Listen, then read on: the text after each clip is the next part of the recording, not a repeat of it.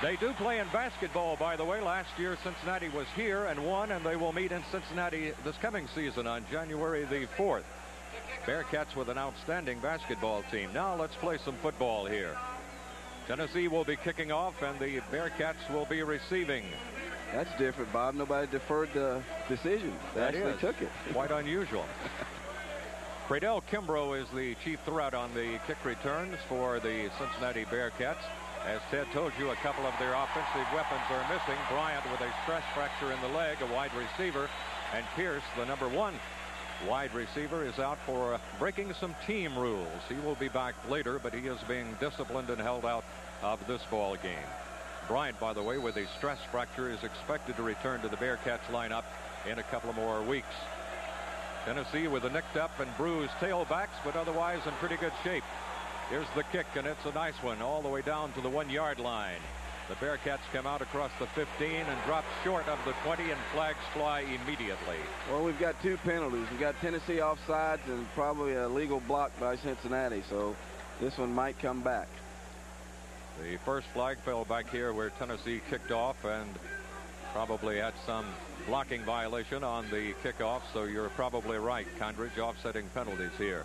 Crowd will no doubt exceed 90,000 today, and they brought those orange ponchos today. They're ready for this one, Condridge.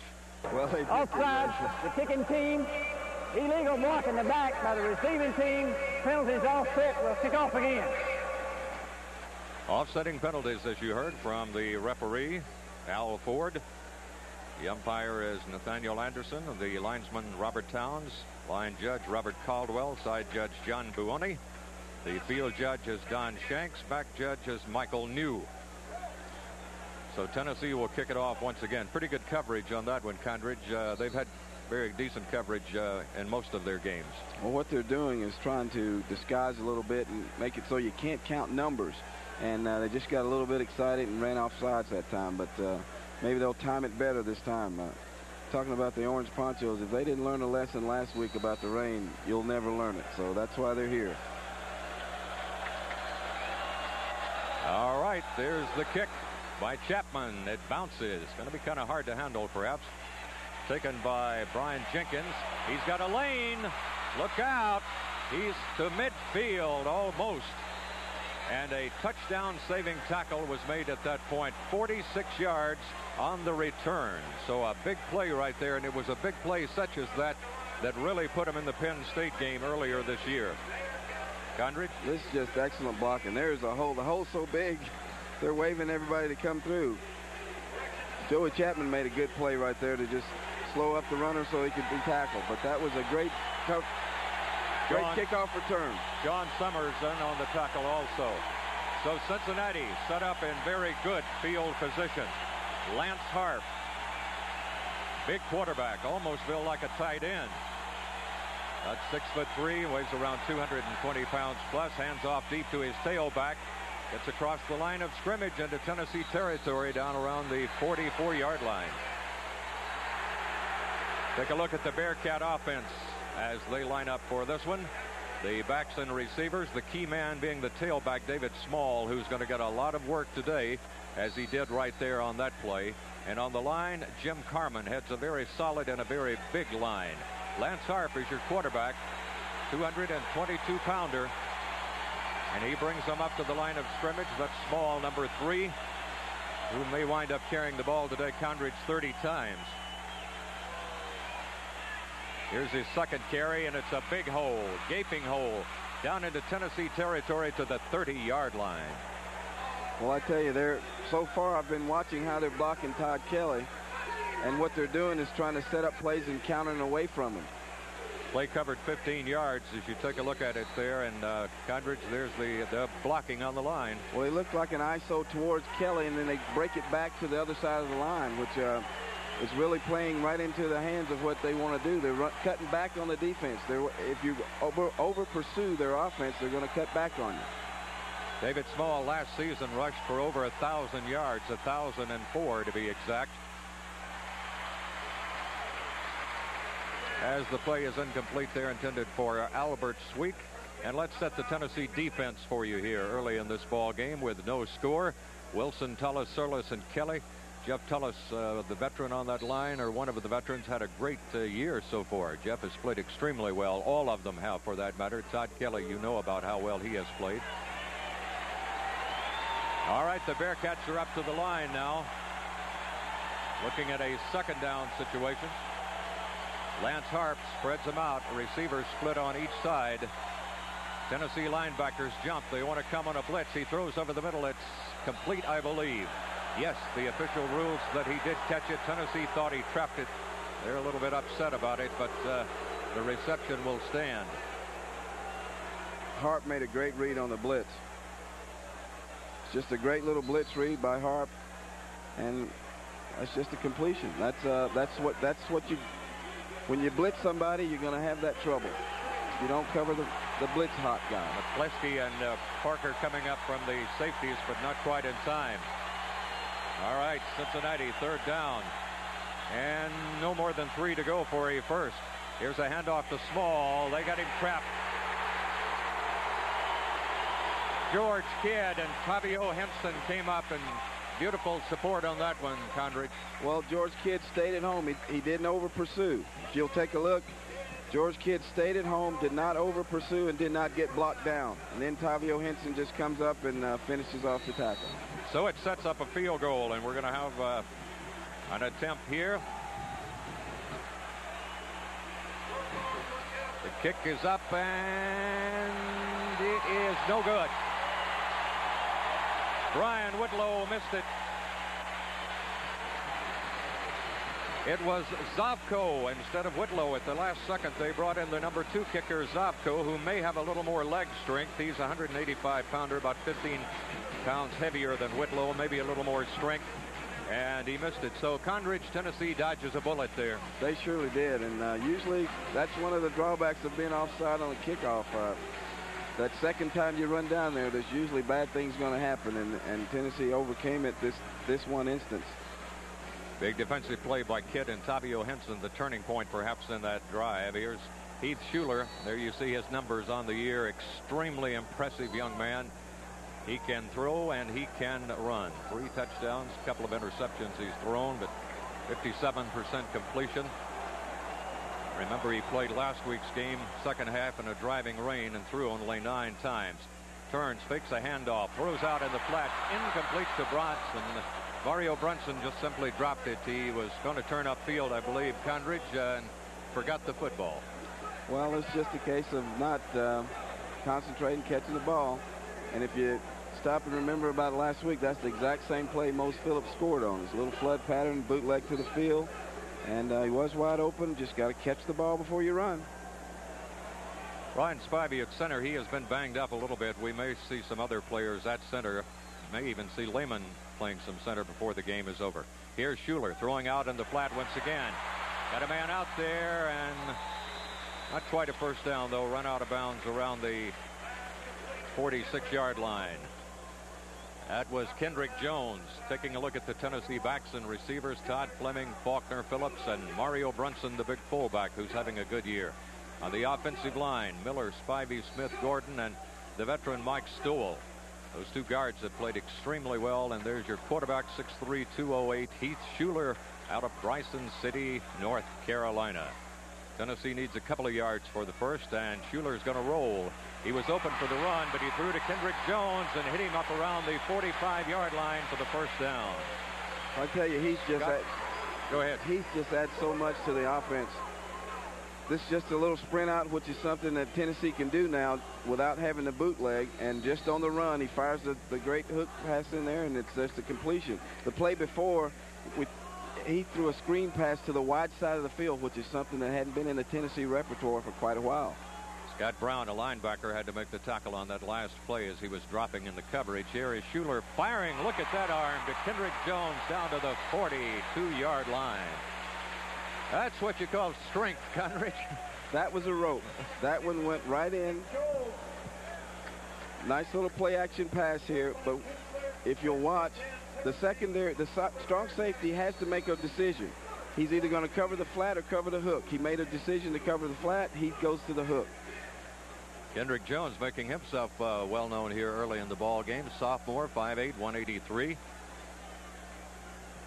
Came to Tennessee with good credentials and looking good early in this drive. Here's Schuler standing up, firing to the sidelines, complete and out of bounds. Corey Fleming was the receiver. Taking a look at the defensive line for the Bearcats. Ronnie Dixon is a good one. You'll hear his name today often. And the linebackers very active, led by Nate Dingle. And then the backfield, Jocelyn Vorgella heads up the very active defensive secondary. Those guys will come up and hit you too. Both the safeties are big guys in the 200-pound range. Here's the option left. They pitch it out. Here's Mose Phillips down to the 20-yard line and out of bounds. Big Mose Phillips, who started the season as a tailback and fullback, playing more fullback than tailback, up to 220 pounds, but looking good, Condridge. This play is made by the quarterback isolating the defensive end. Once you get him in that situation, 2 great blocks downfield, and Mose just carries the mail after that. That was just a greatly executed play. Covers 17 yards. It's good for a first down. First down and 10 to go for the Vols at the 20-yard line. Schuler has Brunson and Phillips behind him. Turns, gives to his second man through, Mose Phillips, and nothing. This time it is played beautifully by Reggie Hudson, outside linebacker for the Bearcats. Waiting for that one all the way. Well, Condridge, you were right when we started the game. You said you thought Tennessee would throw a little bit more, and they came out gunning in that in the first drive here. Well, that's what you have to do against a very physical team. You can't just play to their strength right off the bat. You got to make them do some other things first, and then you'll try to attack them one-on-one. At the top of your screen is Faulkner and Jones. Schuler's looking that way, firing, had the man wide open, Faulkner, and just a little too wide and high for him. He was there, and Schuler knew it. That could have been 6.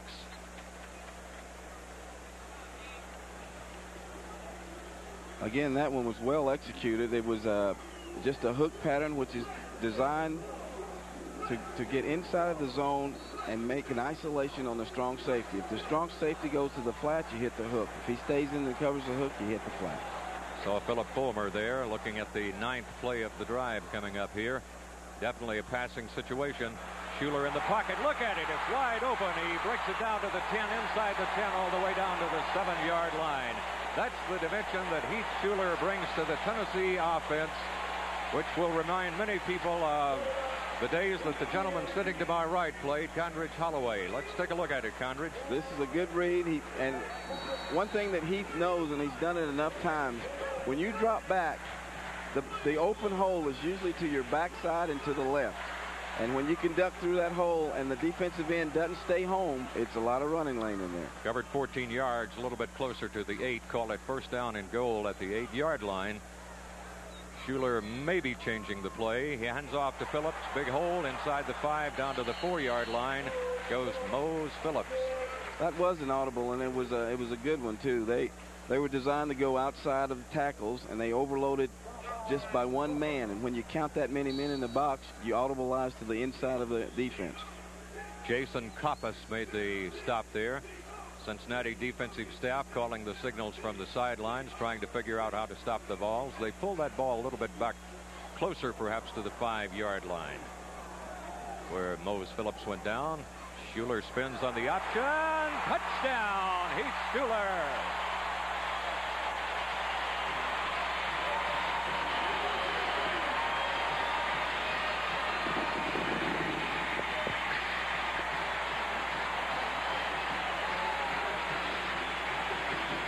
Heath Schuler now with 3 touchdowns passing and 5 rushing on the year. That run will cover 5 yards, so very similar to one of the plays that he scored on last week, Condridge.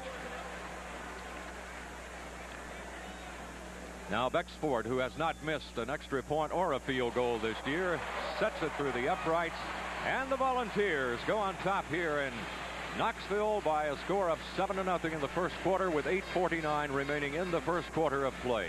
Glad to have you with us today across the state of Tennessee, and those of you watching in Cincinnati. There you see the story. Very impressive drive, Condridge, on that one for Tennessee and for Schuler and his receivers, and obviously for the offensive line. Sure was. Here's just the counter option. He keeps it down the line. They decide to take the pitch man.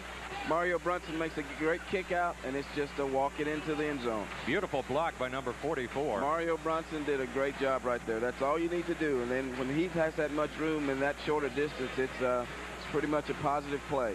But one thing I noticed on the last two plays that we mentioned earlier in the game, that the defensive linemen for Cincinnati are already holding on to their knees. They're having to rush that passer up and back, and they're used to maybe just somebody trying to play tough football with them, and they can defense the run. Now they're having to chase a sprint out passer and a drop back passer, and it caused them a little bit of strength.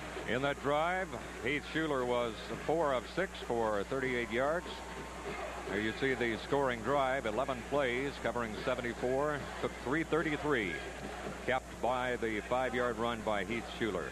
He had 18 yards rushing himself in that drive. He does not on the option, Condridge, show a whole lot of desire to pitch out. He's going to keep it when the hole is there, I think, always. That'll come, I guarantee you. This one will bounce all the way into the end zone. The Bearcats cannot handle that, and so they will bring it out to the 20. Now let's go down to the sideline and Ted Hall. Ted? Bob and Condridge, the Tennessee defensive players talk about the fact they've never faced an offense like this, the kind that just tries to muscle you and beat the tar out of you. You saw them rip off a couple of big runs. I talked to some of the defensive players to see if they'd done any surprises, if the Cincinnati offense had pulled anything different. Just as they expected, they said, it's just tough to stop these big offensive linemen. You may have seen J.J. John with a few of the players out there last drive. J.J. got in trouble on the sidelines. They said, let Cincinnati do all the talking. Back up to you guys. Okay. Why is it the smallest guy on the field always wants to talk, huh? Because he knows those big guys will look after him. That's why. He was talking about the J.J. McCleskey, not J.J. Surlis. Here's a pickup of about 4 yards by David Small, the tailback, and Jeff Tullis, one of the leading tacklers in that time for Tennessee.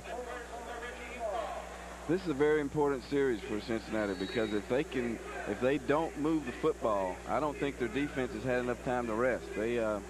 They got punished pretty good on that first drive. They just basically didn't stop with one play, and they need a little time to regroup.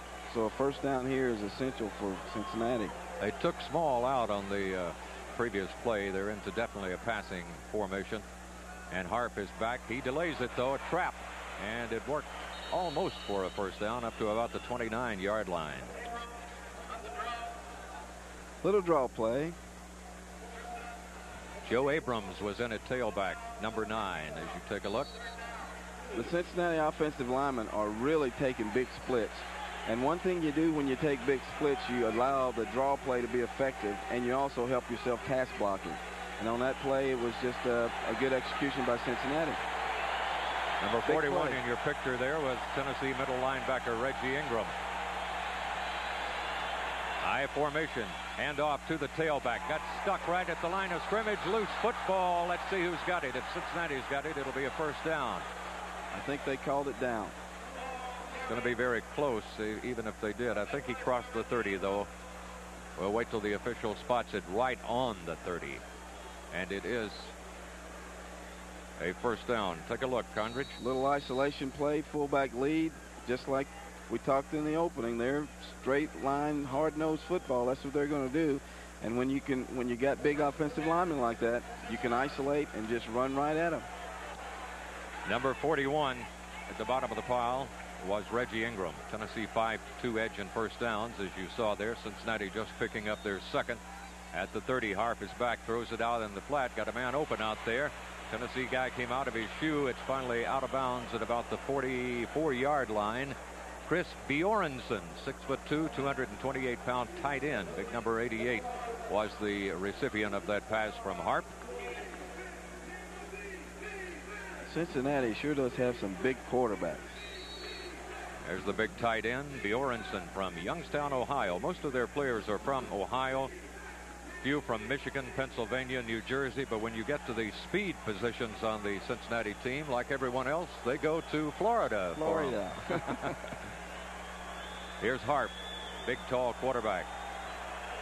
6'4", weighs over 200 pounds, 220 pounds. Pitches out to Small. Small trying to turn the corner, does, but flag goes down over there also as he gets up to midfield and maybe a half a yard into Tennessee territory. Down to perhaps the 49.5, but I think we have a flag down, possibly a clip. Probably a holding or clipping. Out there with the DBs, it's usually holding. That was J.J. McCleskey and Reggie Ingram, free safety and middle linebacker, trailing and making the stop on that one. Coach Murphy of Cincinnati asking for an explanation, I guess, from the official here, the referee Al Ford, and no doubt he will get one. We're 6 minutes now, 34 seconds away from the end of the first quarter. Illegal block against the offense, 15 yards from the end of the run, still be first down. Wow.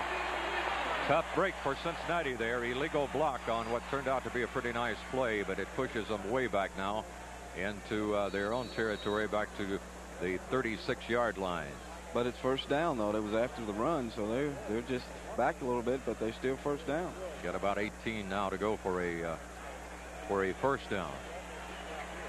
Hart brings it up to the line of scrimmage. He's got Small in at tailback with the wing set on the right side this time. A couple of receivers out here on the right.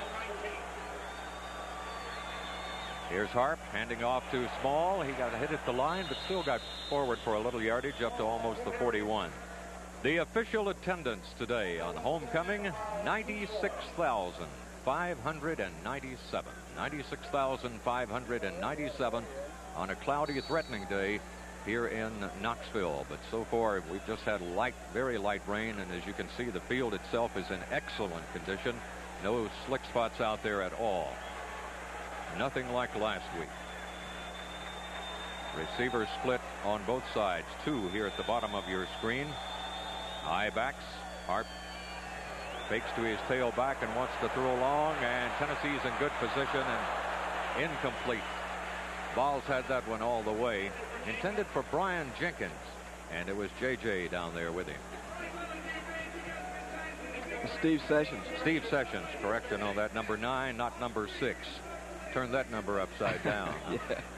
He did a great job of just walling the receiver into the sidelines. He had the only person that had a chance to catch that football was Steve Sessions. Steve Sessions was held out of the first 2 ball games of the year because of an injury, and it's good to see him back in there, Condridge. He's a very aggressive ball player. Sure is. He got to get a little bit of experience last year, and we're looking forward to big things from him this year.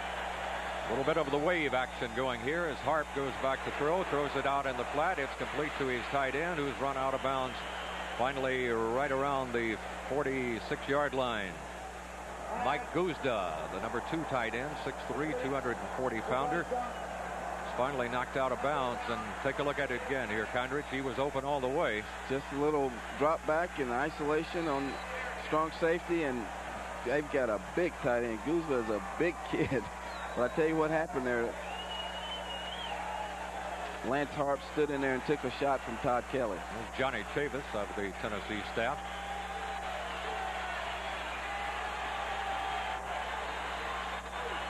First down. Here's Harp back, being rushed.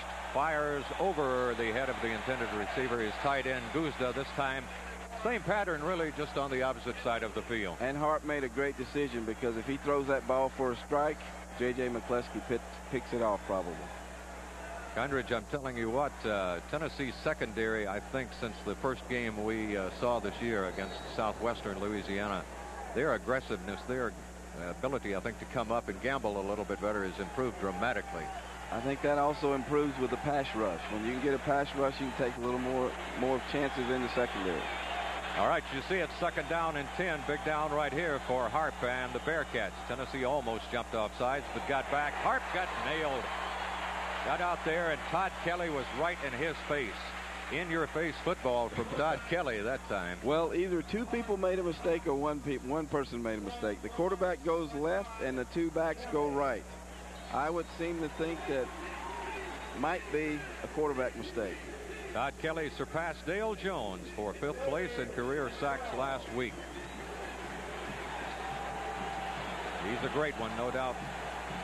Like last year's defensive ends at Tennessee, he too is headed for the NFL someday. Here's a big down, 3rd down and 12. Passing situation for the big quarterback, being pressured, throws out the flat. Tennessee read it all the way. Ben Talley was all over that one. Talley, with great speed from outside linebacker, was not fooled in the least and was right on top of it. Hey, Tennessee gave a 2-zone look and then jumped to 2-man, and that was Ben Talley's man all the way, and it's just a great play. That was Joe Abrams, the backup tailback. And so it puts the Bearcats into punt formation. Blaylock is the punter, averaging about 37 yards a kick, and the true freshman Sean Summers is back to receive. Blaylock gets the snap clean and gets away a nice high kick. Summers calls for a fair catch and settles under it, and Tennessee's offense will take over. Sean Summers has not bobbled or even come close to dropping a football this year. Has looked very good back there. There's Corey Fleming coming out on the field, one of the real outstanding receivers. That punt covered 30 yards, and no return, of course. All right, Heath Schuler brings him up to the line of scrimmage. He's got Faulkner split out on the right. Kendrick Jones is out there also at the top of your screen. Man-to-man coverage here at the bottom of the screen with Corey Fleming. That's kind of a dangerous situation, Condridge. Well, they cover Corey one-on-one. They had a little audibleization there. They saw a possible man coverage, and they switched it off the zone, and they just ran where the linebacker had walked himself out from, and picked up a couple of yards. Coach Philip Fulmer pacing the sidelines and looking on. Johnny Majors is in the coach's booth up here in the press box.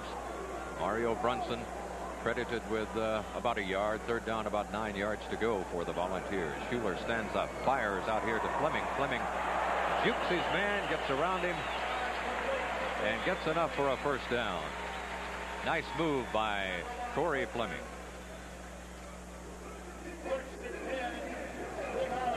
Corey Fleming is a big receiver, 6'3", 212. Gives you a great target, and that was just a little hitch pattern. And what a lot of people don't understand about Corey is he can do some things with the football after he receives it. He was a good quarterback in high school at Stratford High School in Nashville. Was an outstanding QB in the Nashville League.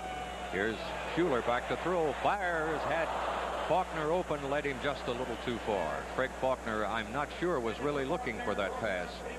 Well, it was one of those situations where the quarterback had to throw it before he'd like to, because he ended up on his back.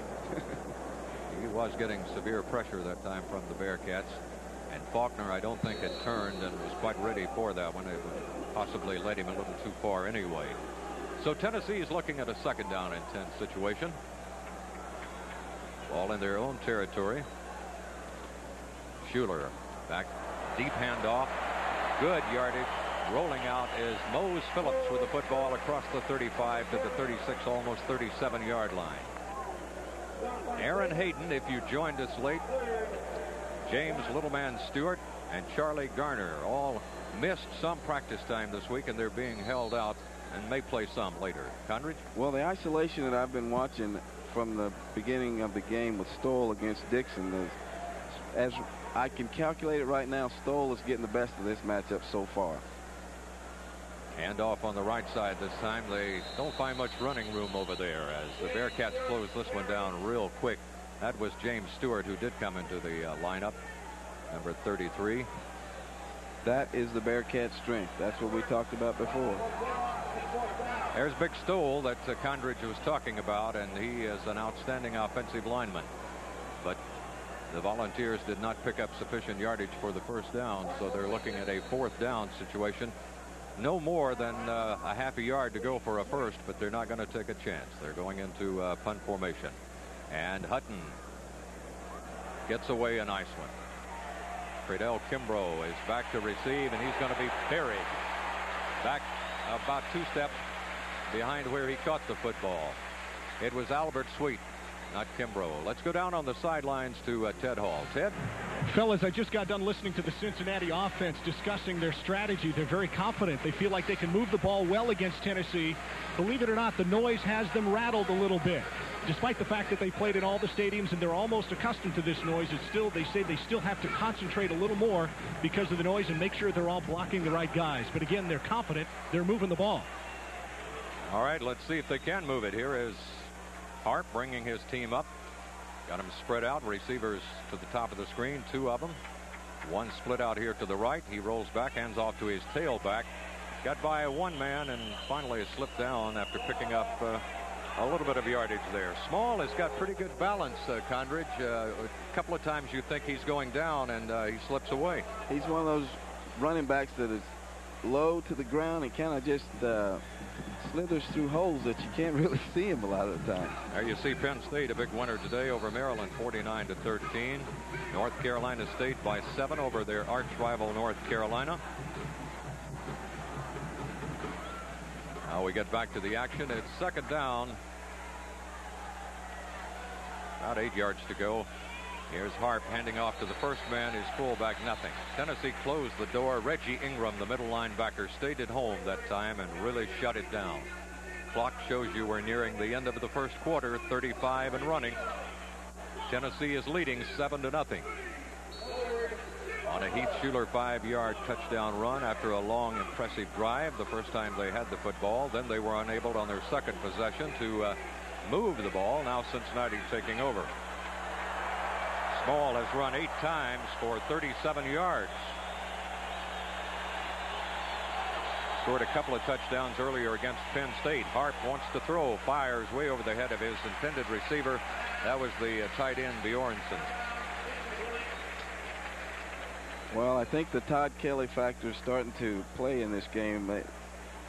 I wouldn't say it was a hole, but it was a pretty good yank. But he's starting to get around the left tackle a little bit, and that could be a factor if Cincinnati gets forced into a passing situation very often. You see Big Todd. Jeff Blaylock is in punt formation now, standing on his own 7-yard line, and Sean Summers back to receive for the Volunteers. Final play of the first quarter. Gets a kick away. Summers moves up and wants a fair catch and hangs on to that football. Ooh, that was a dangerous one. As he was moving up there to make the catch, he was almost stumbling and falling. Right now, let's take a break with the Tennessee Volunteers on top after 1 quarter of play by a score of 7-0 over the Bears.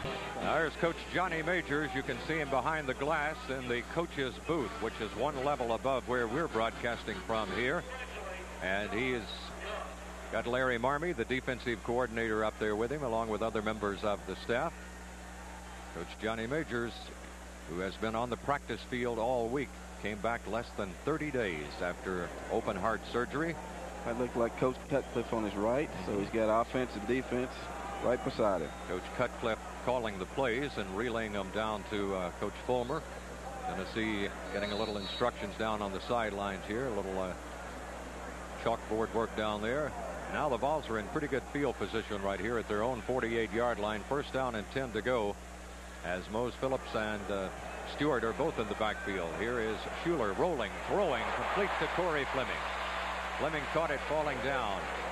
Big target, and it paid off that time. Not the best pass in the world, but enough zip on it, Condridge, to prevent the interception. Yes, he did. You got your basic little bootleg to the field. He sees that the flood is involved, and he comes back to his third receiver, gets it down a little low. A lot of receivers will thank you for that once in a while. Keep it low, they don't get hit in the face. Now for a first down, handoff, fake to handoff in the middle, pitches back to Stewart. Stewart coming outside, nothing doing.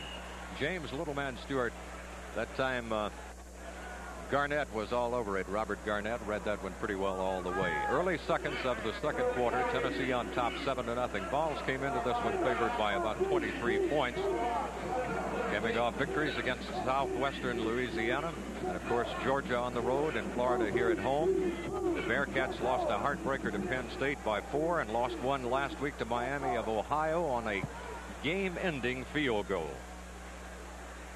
Here's the delay, handoff in the middle, and nothing doing again. That trap, Condridge, I'm not sure is going to work on the Bearcats. Well, they are physical, and they're staying at home. They're not biting. They're staying at home. There you see the first quarter statistics, pretty even in rushing. Tennessee with the edge in passing, and then total yardage 94-69. No turnovers, and the Vols 6-4 in first downs, and more important right now, 7-0 on the scoreboard.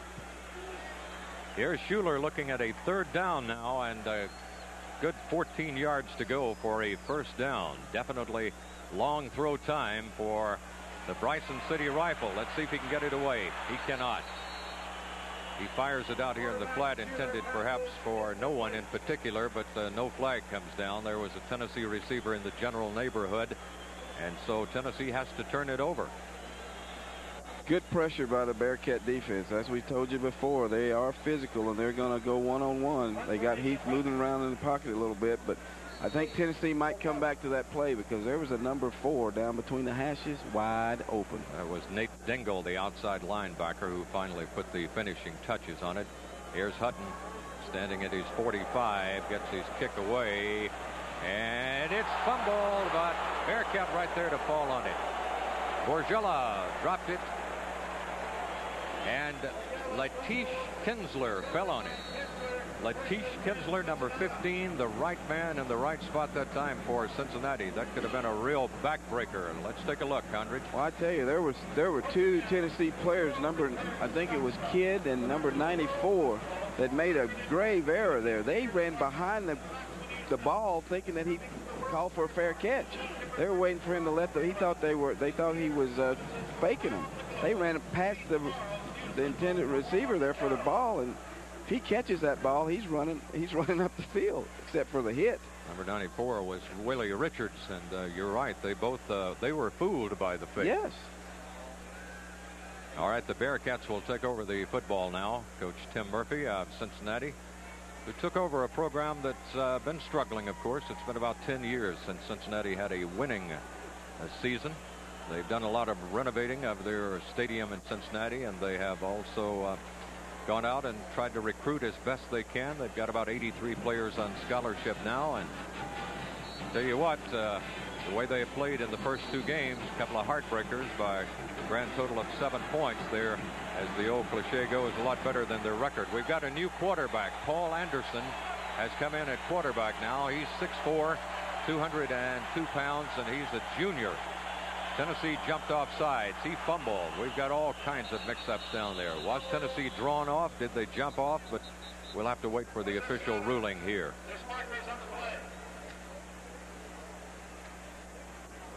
General confusion on that one, Condridge. That happens often when you change centers or you change quarterbacks. And when your first play is a blitz coming at you, you have a tendency to change your tone of voice and your cadence, but this time it was a Tennessee defense. Tennessee did jump off sides. They jumped off and made contact because they did move. He reached in and pulled it out. Tennessee almost pulled off an excellent play that time. Makes it a 1st down and 5 situation. Here's Anderson. Delay in the middle. Big hole. Bearcat Kimbrough running out of tailback, crosses the 35 to about the 37-yard line where they'll pull it back and spot it. Covered 13 yards. Just isolation running right up the middle. One-on-one. You see contact. There's Cincinnati Bearcat linemen on Tennessee players. One-on-one. The back just cuts the daylight. That's the 3rd tailback that Cincinnati has used. There you see the season stats on the new quarterback, Anderson. Anderson reaches under, pitches back on the option. We got a halfback pass here and got a man open. Run out of bounds inside the 30-yard line. Brian Jenkins, Tennessee secondary, got fooled on that one.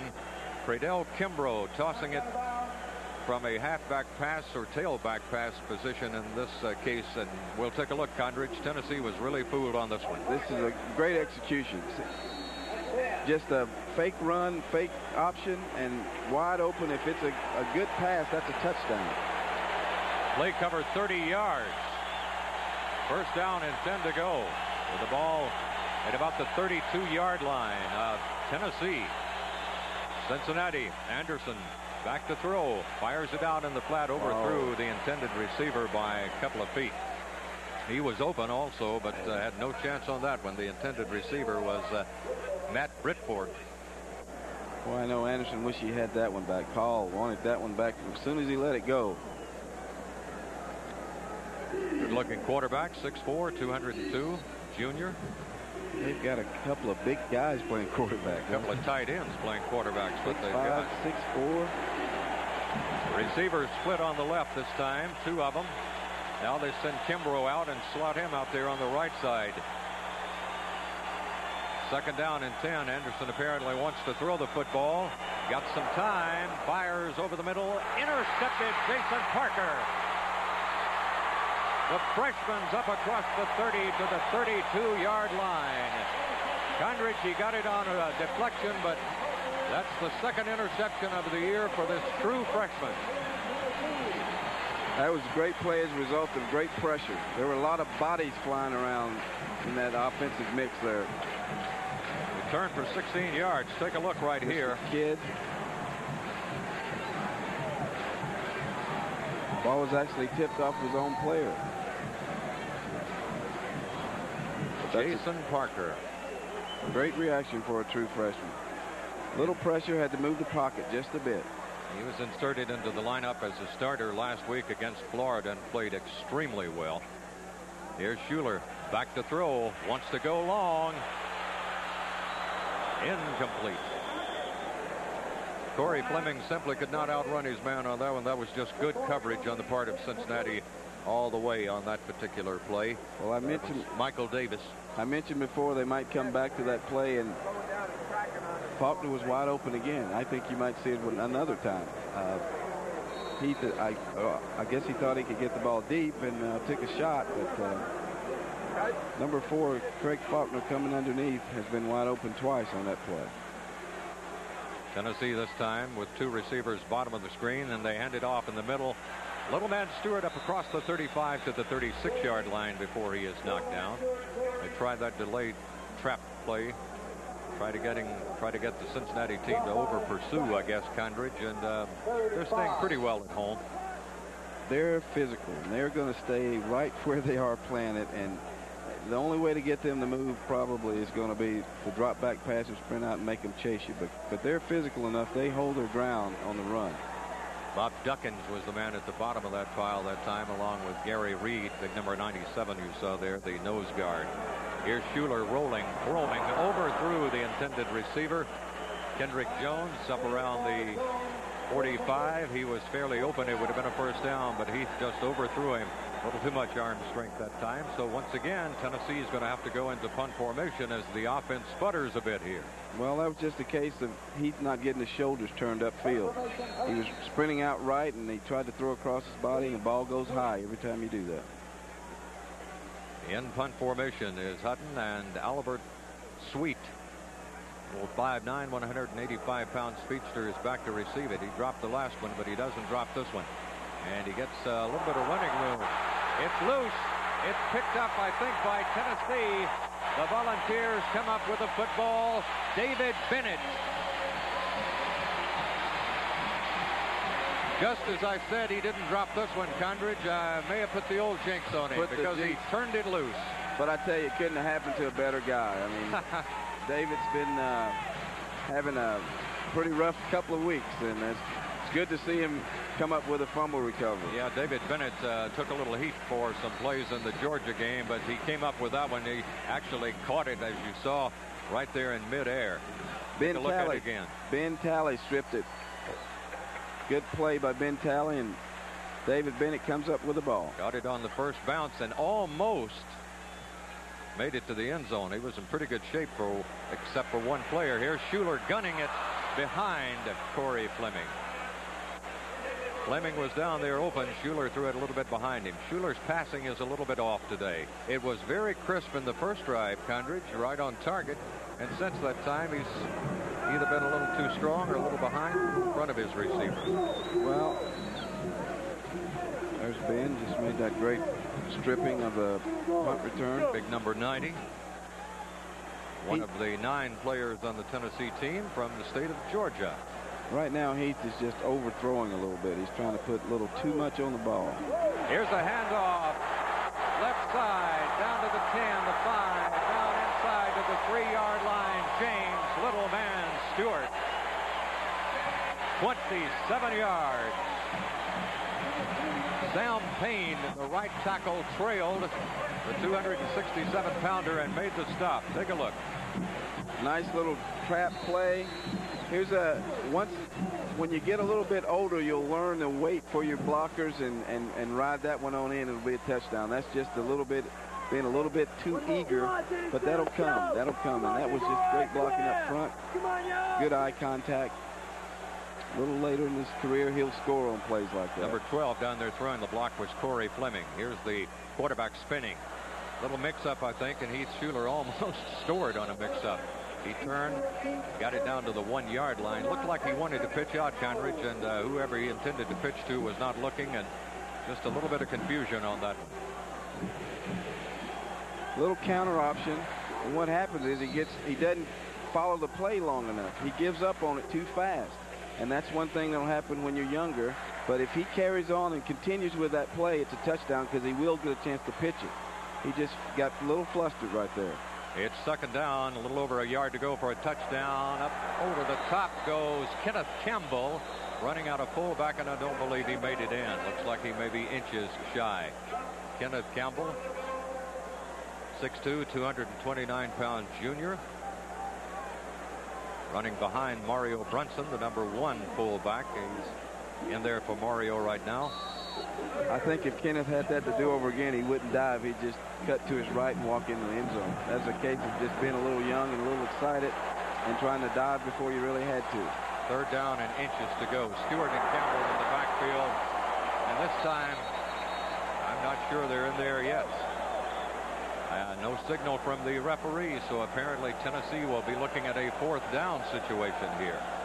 They're trying to unstack the mass of humanity down there. You see it right there. Looked to me like he was sitting in the end zone, Conridge. I think it was a fumble, though. I don't think he actually had the ball. Turned it loose in there. Probably so, because his back was to See, that ball came out.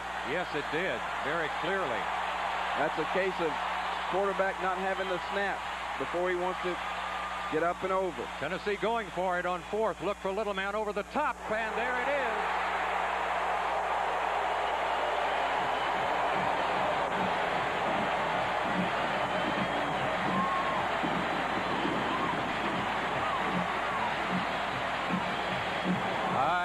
That play might be called on the previous one, but they wanted to give Campbell another shot at it, I guess, Conridge. But when you get down to the 1, it's going to be very difficult to stop James Stewart up and over. Got great leaping ability. Great leaping ability, and the play before, he just did not have the football before he tried to dive over.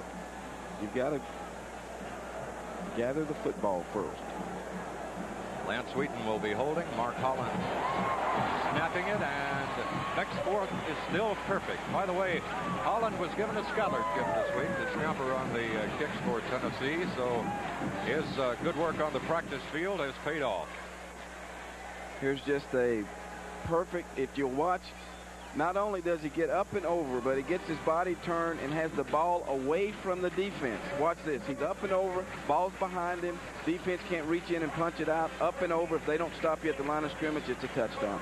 That's a textbook way of diving up and over. A lot of people think you just run up there and jump.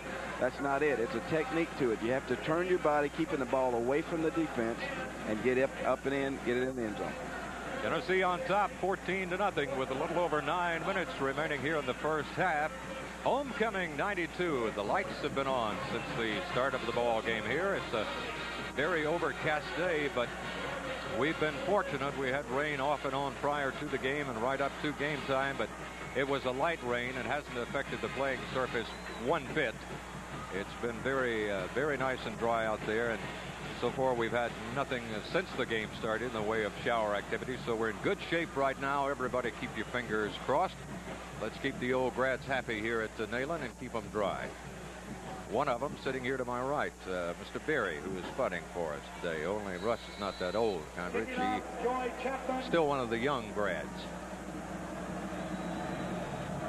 Tennessee has Joey Chapman kicking off, and he drives it all the way into the end zone. No return on this one.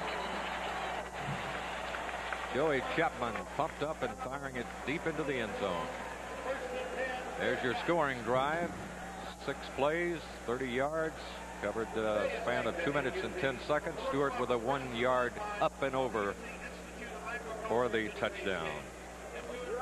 You're on. Show me again. Show me again. All right. Men wear orange, Joe. There you go. I wonder, does he eat quiche? Probably not. Probably not. All right, With the Bearcats down 14-0, they've still got Anderson in there at quarterback now. He's the number 2 quarterback. Came on in the last series. Hands off to Small. Nothing doing. Tennessee waiting for it on the left side that time. Reggie Ingram at the bottom of the stack. Number 41 getting up there. Reggie out of Memphis, Tennessee. There you see him, 6'2", 255 pounds. He came to Tennessee, I think, Condridge, at about 220, 225. So he spent some very valuable time in the weight room. Of course, and he was unfortunate there was a guy named Ernest Fields here before him, or he would have been playing before.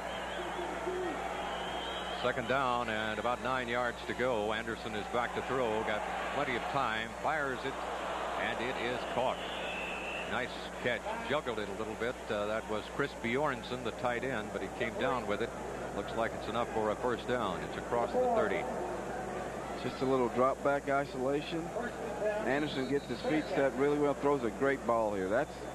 That looks easy, but that ball was thrown over linebackers and between defensive backs. That was an excellent throw. Pretty decent coverage. Passing yardage. Cincinnati has taken the edge right there, 69-58. But Tennessee 14-0 on the scoreboard. Here's Anderson handing off. A delay in the middle this time, and the fullback gets up across the 35, 36, 37-yard line. There's some future ball cheerleaders. Nice looking group right there, and they're happy right now. Their team is on top by a score of 14-0. And there's some folks down from Cincinnati, which is not a bad drive, down through Louisville and Lexington, right on into Knoxville, and they're pretty well represented here. It's second down now, and roughly 4 yards to go for a first. Anderson rolling, throwing in the flat to his tight end. It's complete, and he's got the first down as he crosses the 45 up to about the 47-yard line. It's Bjornsson again. Chris Bjornsson, who's 6'2", 229 pounds. Pretty good target out there, and on that rollout, sending that tight end out, Condridge, in the flat, he's finding himself open. He's been wide open a lot today, and hey, right now they're double teaming a little bit, but they're giving Todd Kelly a rough time on the sprint out. Of course, they're putting more than one man on him too, but they're blocking. Tennessee playing a little bit soft at the corners on him, and I think the ball's jumped off sides.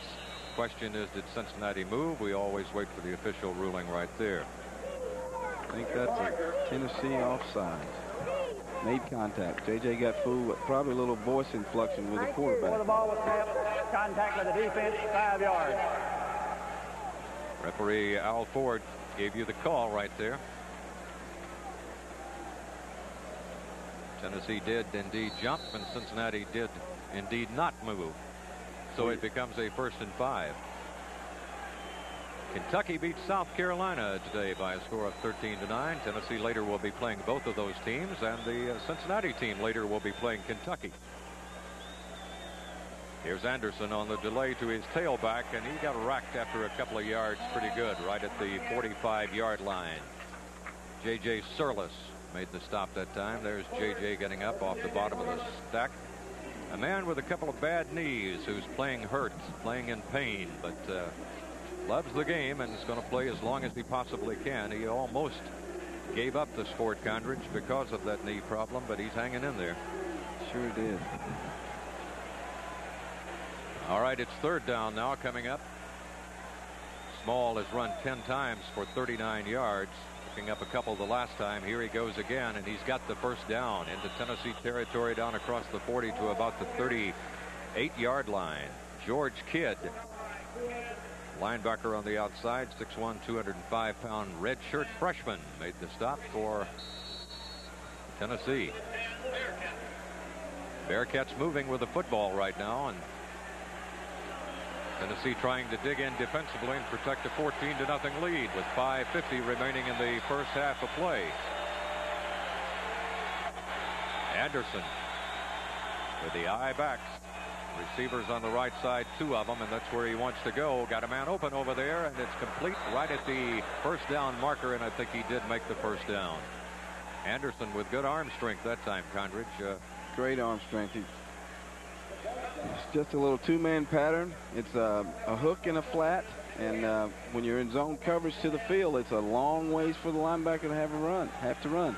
Mike Guzda just made a great little breakout, and Anderson got the ball to him, and you can outrun the linebackers to the field like that. Yeah, with those two missing the wide receivers for Cincinnati, they're really working their tight ends today and doing a very good job of it. First down and 10 to go for the Bearcats. Here's the handoff to Small. Big hole. Got through down close to the 20-yard line. McCleskey out of the secondary had to make the stop for Tennessee that time. The stop is at the 21-yard line. It's just an isolation. Little turnout on Todd Kelly, and just good hard running. It's good positive play. 14-0 Tennessee. A touchdown here nearing the. Oh, we still got 5 minutes to go in the second quarter, but it would be awfully big for the Bearcats' morale. Here's Anderson rolling left. Got a man open and threw it behind him. Just a kind of a bad pass that time. The receiver was down in the crease in the seam, Condridge, and probably wouldn't have scored, but he would have picked up enough for a first down. That was Albert Sweet. I think Paul got a little bit turned around. Anderson was just a little, didn't get his body turned around on that one. He'd like to have that one back because I think he can complete that pass. We're talking about the tight ends. They have been on the receiving end of 6 passes for 66 yards, and you saw the numbers there by the number 2 quarterback Anderson, who's running the show right now. Big down here, 3rd down and 3. Anderson stands up in trouble, sacked by George Kidd.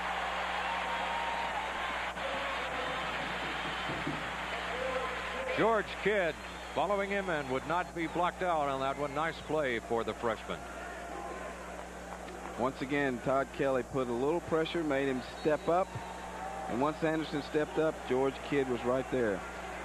I noticed a little jawing starting to happen on offense and defensive line. Tom Zopko will try a 41-yarder. It is blocked. We'll take a look at the replay and try to pick up who blocked it in there. Looks like Ben Talley might have, big number 90. Ben Talley has got arm spans like Dr. J in basketball, you know, Condridge. He can really stretch out. Take a look. Oh, he came clean, too.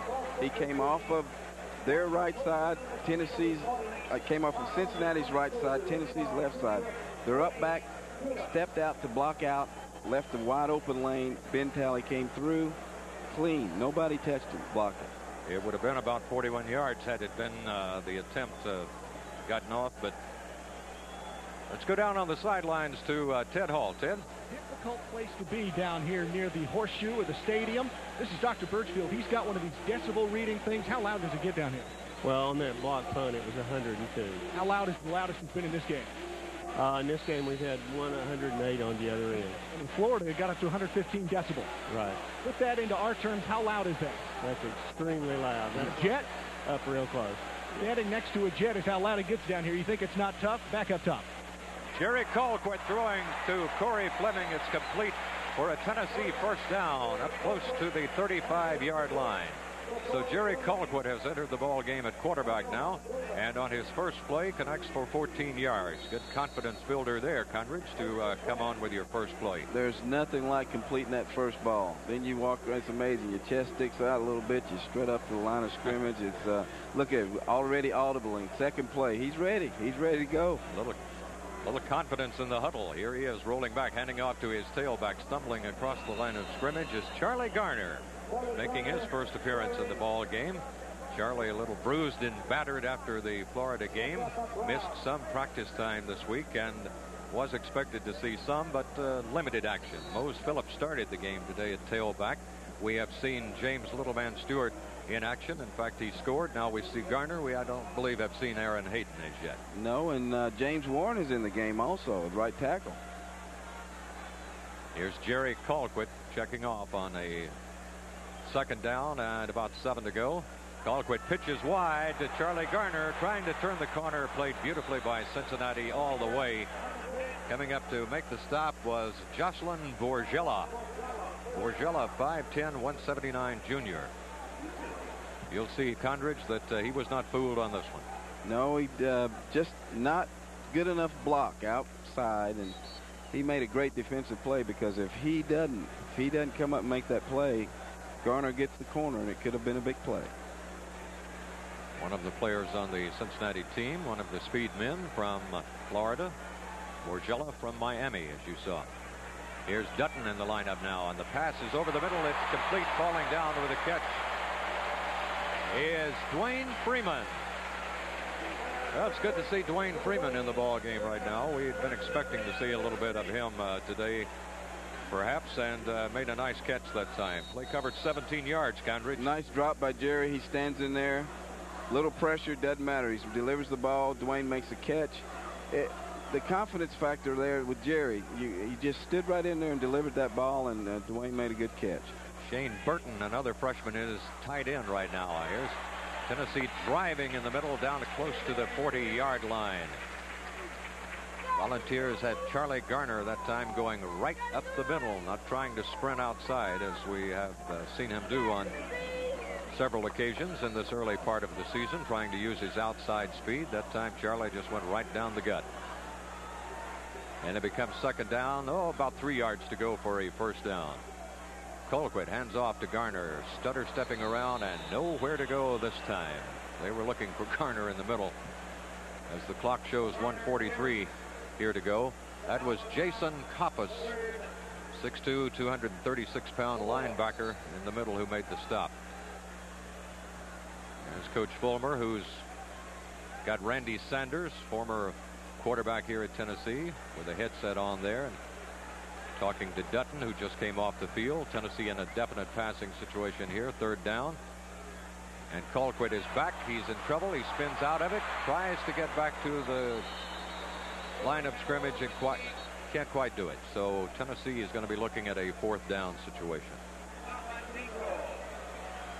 Clock shows 1:04. Condrich, what do you do right here? Do you go in and kick it away or try to run another play? Well, I think they're probably going to pooch kick it, because, or, you know, there's a possibility, could be room for a fake here, or you let the clock run down and take the penalty. Clock is still running, 44 seconds. Tennessee is going to snap it, and they are going to kick it. Hutton's kick is going to hit on about the 4 and go on into the end zone. So Cincinnati will take over with 34 seconds remaining here in the first half of play on Homecoming 92 for Tennessee, the Bearcats and the Volunteers.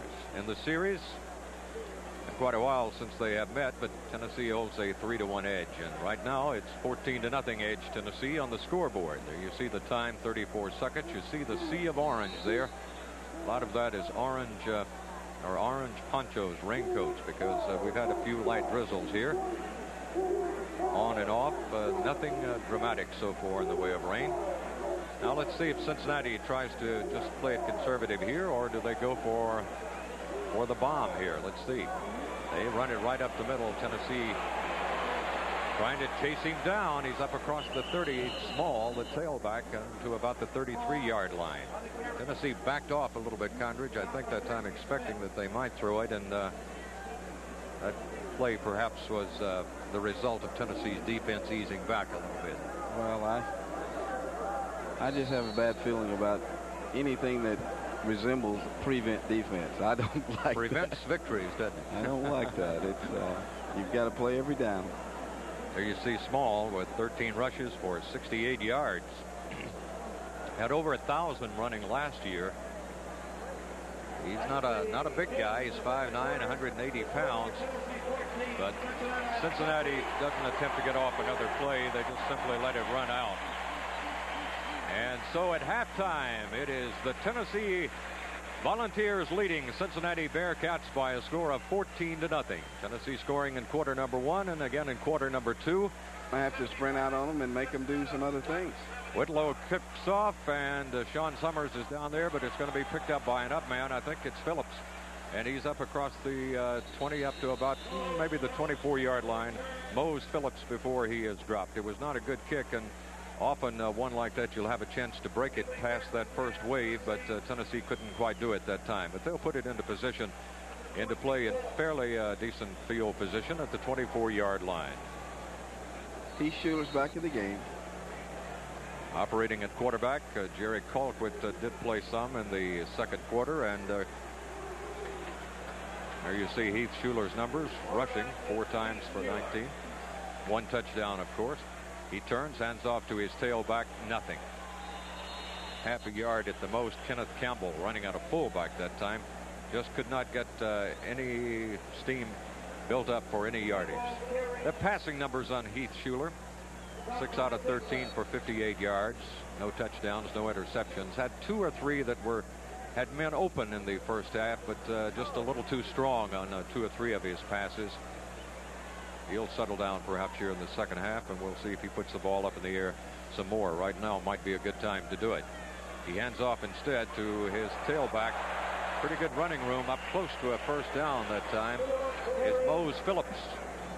Big number 19 out of Hillsborough High School in Nashville, Tennessee, where he too, we mentioned Corey Fleming being a quarterback. Condridge in high school, Mose Phillips was a quarterback. This is just a little isolation. If you watch Kenny Campbell come around came around and got right up in the face of number 48, which is Jason Coppice, and allowed for the play to be successful. Jonathan Roberts out of the secondary also in on that stop. Here's Schuler with the receivers set on each side. 2 to the top of the screen. Hands off to Phillips. Nothing. Driven back 3 or 4 yards. James Stewart it was. Little man could find nothing in that spot. Absolutely. And they needed only about a yard to go for a first, or a couple of yards really. So it brings up a punting situation. Cincinnati on that one, Condridge, was not fooled in the least. Not at all, but you just can't. They're too physical. You can't run right at them. That's just, they're not going to allow you to do that. Tennessee 3 of 9 in the third down conversions. What a kick by Hutton. And fielded by Sweet, and he is back across the 25 to about the 27-yard line, where the Bearcats of Cincinnati will see what kind of offense they can come up with. Lance Harp, who started this ball game at quarterback, big 6'5", 222-pounder, is not injured, but Paul Anderson did replace him, and we'll start here in the second half. Now down to Ted. Bob and Condridge, I asked one of the defensive players what the locker room was like at halftime. He said expect some big changes. Tried to get him to explain, but he had to run back on the field, so let's see what he means. Big changes perhaps for the defense. We'll see. All right.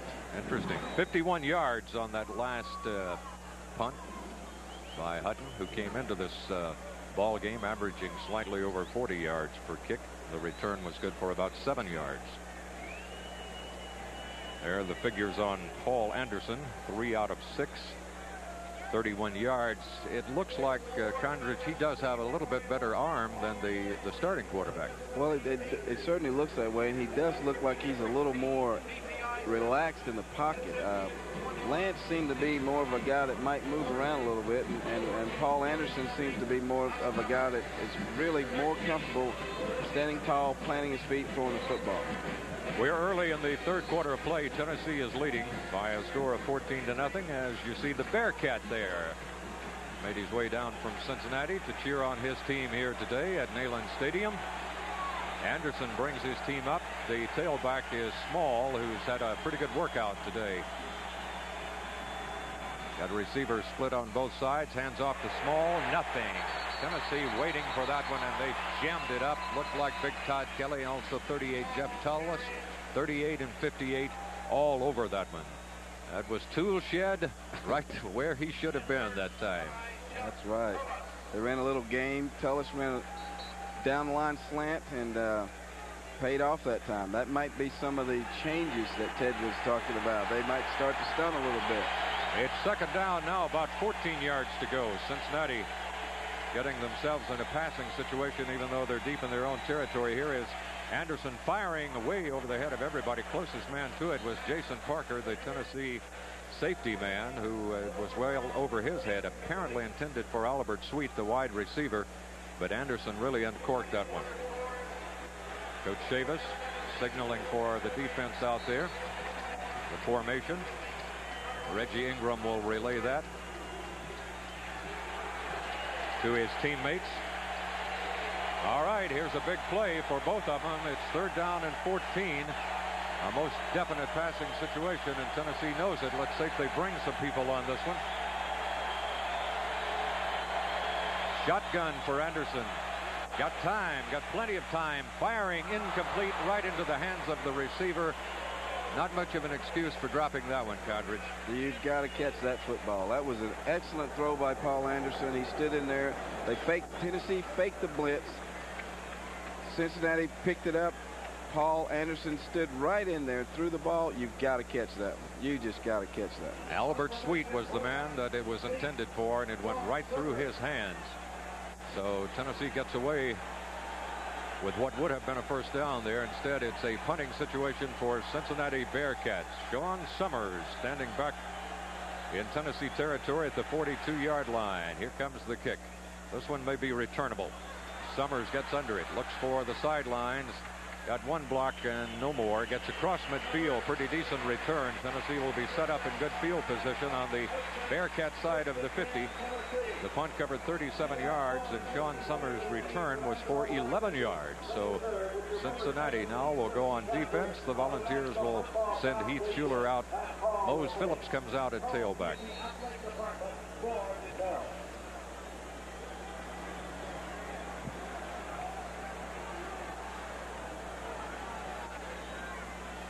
Georgia leading 17-3 over Ole Miss in the second quarter of play.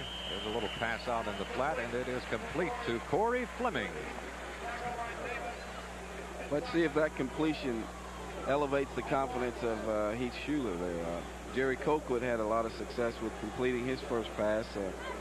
Maybe something might happen here. Conrad Schuler seems to be mixing it up a little bit more. Earlier in the year, he'd been going a lot to Craig Faulkner, and now he's kind of spreading it around a little bit as far as his receivers are concerned. Here's a handoff to Mose Phillips, and he gets across the line of scrimmage for a couple of yards. Fleming has, in fact, got 5 receptions today for about 53 yards. Reggie Hudson made the stop that time for the Bearcats. It'll move the chains. Tennessee first down and 10 to go, with 11:25 to go in the third quarter of play. 14-0. We got a lot of action ahead. Bearcats jumping around on defense. Schuler, I don't think, is going to audible, though. He's going to throw it out in the flat, and it's complete. Caught nicely by Corey Fleming. That's a super catch. It didn't gain a whole lot, but it shows the ability of Fleming to hang on to the ball. Little 3-step drop hitch, and ball gets away from that. Corey, one-handed. That was a great catch. I was so busy watching the catch, I was stopped analyzing there. But that was just a 3-step hitch, and Corey made a great catch. Brian Spivey's still playing. I tell you, he's going through that back injury and still out there competing. That's a great job by Brian Spivey. 6th reception, as you saw. Here's Mose Phillips. Big hole down across the 25 to the 24-yard line. Nice blocking on the left side of the line that time for Big Mose Phillips, as Alan Fletcher, the safety, finally dropped him. Mose got into the secondary there, if you'll see. After he got into the secondary, he wanted to decide, am I a halfback or am I a fullback? I'm a fullback. Let's run over. All right, it becomes first down and 10 as the chains are waved down the field. Tennessee with a one-back set this time for Heath Schuler. Let's see if he puts it in the air here. No, he gives it off to Charlie Garner. Garner breaks it down pretty close to another first down, a little bit shy as he crossed the 15-yard line. I think they'll pull it back and spot it right at the 15-yard line. Nice quick pop that time, Condridge. Great block by Stoll. As we talked about this matchup earlier in the game, Stoll against Dixon, and the numbers game is what made Heath Schuler check off on this play. He had the same play call left. He checked it off and called it right. It's about a yard shy of a first down. It's 2nd down and 1. Schuler looking over that defense and taking a lot of time, and Cincinnati apparently has called a timeout here, as they perhaps were not in the defense that they were looking for, and so they, I guess wisely, Condridge called a timeout because they could see something there that perhaps would have made it rather easy. Similar situation perhaps happened in the Florida game when J.J. McCleskey saw the Florida tight end in a position to score and tried to call a timeout but couldn't quite get there. Well, the difference is your middle linebacker can turn around and be right in the face of the referee, and J.J. had to run from the back and the guy didn't see him, but obviously he saw something that he didn't like, and that's a smart thing to do. If you can recognize it early enough, don't take a bad play, use a timeout. That was Randy Sanders there with a headset, along with Coach Philip Fulmer, talking to the quarterback Heath Schuler, who got his instructions on the sidelines. Obviously, the play came in from upstairs, and we'll see what he does here. He's looking at a 2nd and 1. It's a good play for Tennessee to gamble. Do you go and just jam it down the middle and try to pick up the first down, or do you gamble?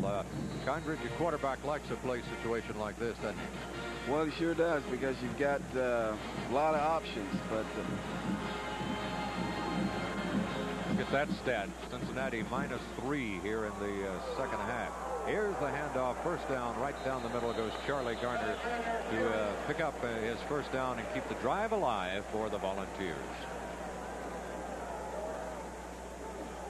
Charlie Garner, all of the tailbacks except Hayden have seen action today. All of them were banged up this week after the Florida game. Nothing serious, just a lot of bumps and bruises, and for that reason, Mose Phillips started the game at the tailback today. Here's the hand back to Garner. He tries to cut back, nothing. Cincinnati waiting for him that time. It was like the Bearcats were in the huddle and heard that play. Linebacker Scott Brown, 6 foot, 240-pounder, met a guy that weighs about 180. Guess who won that? that's just an isolation play, and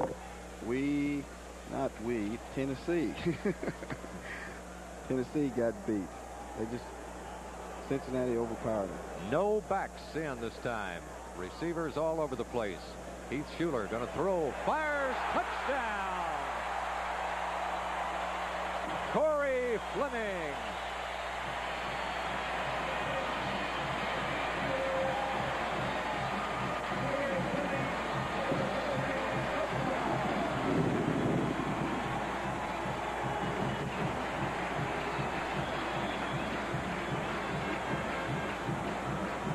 Rocky Top comes alive as Fleming slants through the end zone.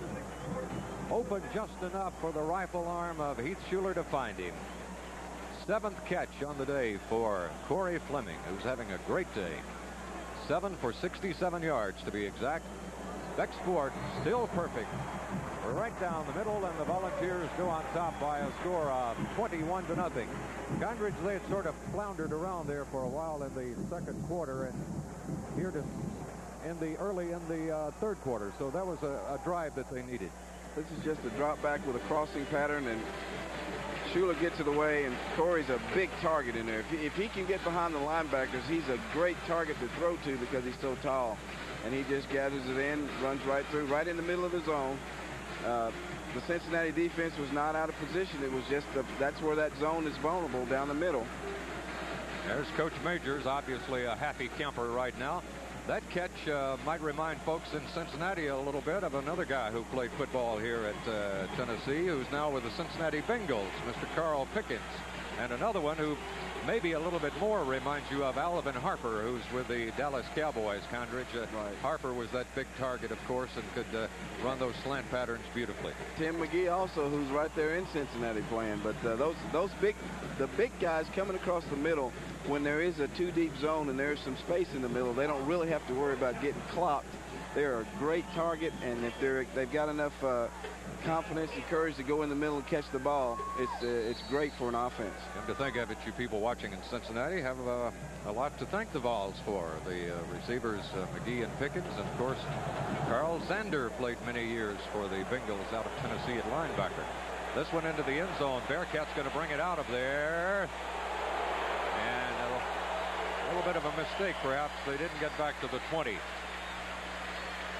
Downfield to make the stop that time for Tennessee was Gallion, I believe. Scott Gallion. Scott Gallion is a tight end or linebacker who is a true freshman, and he's been extremely effective on kick coverage. The scoring drive, 8 plays, 49 yards, took 2:55 off the clock, capped by Fleming's 12-yard reception from Heath Schuler. And now the Bearcats are down 21-0, and let's see if they put it in the air or if they try to remain rather conservative. I would think they'll go to the air here. Here's Anderson back to throw, being pressured, fires it incomplete. Finally just threw it away, Condridge. Jason Parker was right up there ready to intercept had he not. Well, that's one of the few times today that Anderson really got fooled. He audible off because he thought he was getting a blitz, and Tennessee defense did what's called show blitz. They went up like the blitz and then dropped off, and there was no man coverage, and he was trying to throw a hitch pattern into a zone in the short side of the field, and you just can't do that, and he wisely threw it out of bounds. Anderson has attempted 9 passes and has completed 3 now for a total of 31 yards in this ball game. It is 2nd down and 10 to go for the Bearcats. Tennessee crowd streaming for defense. Out of the shotgun, Anderson fires it out in the flat, complete up to the 20, 22, 23-yard line before the stop is made. It was Joe Abrams coming out of the tailback position out of the backfield who swung out and took the pass and picked up a little yardage, but it's not enough for a first down. Ball is spotted at right on the 24-yard line. He needs about 3 more for a first down. Needs to move it to about the 32 for a first down.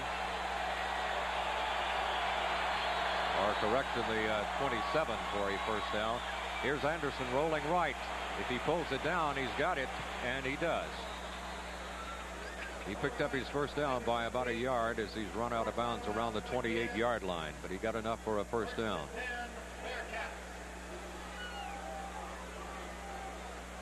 Coach Tim Murphy there for Cincinnati, giving some words of encouragement to his quarterback and a play at the same time, perhaps. Cincinnati moves the chains, first down and 10. You got the eye backs. They got 1 receiver to the top of your screen, 2 to the bottom here. Tennessee perhaps expecting pass as the Bearcats trail 21-0. Tennessee was about to fool them again defensively, I think, Condridge, and they called the timeout. Sure did. And they showed blitz man and then dropped off into 2 zone. And if you've got a man pattern call and they jump into 2 zone, you got to call timeout. Go down to the sidelines where Ted Hall is standing by. Ted? You guys, we talked about the composure that Cincinnati had earlier in the ball game. We said they've been able to play at Penn State. They've been able to play at Alabama and Florida State, and the crowd hasn't bothered them. This was a key series. This series going on right now is very crucial for the team, and they pulled themselves out of a hole here deep. The decibel level, we'll talk about that one more time. It got up to 96 as they were trying to call a play. That would be like standing next to a train as the whistle is blowing and trying to call a play and have everybody on the line hear you and execute. They're doing a job against this Tennessee crowd, 96,000 plus, trying their best to mess them up. They're holding it together. All right, thank you very much, Ted. Awesome looking suspenders Ted has on down there, doesn't he, huh? Kind of a GQ look. There's Jerry Colquitt warming up. So with Tennessee leading 21-0, he did see some action in the first half, and he may see some here in the third quarter of play.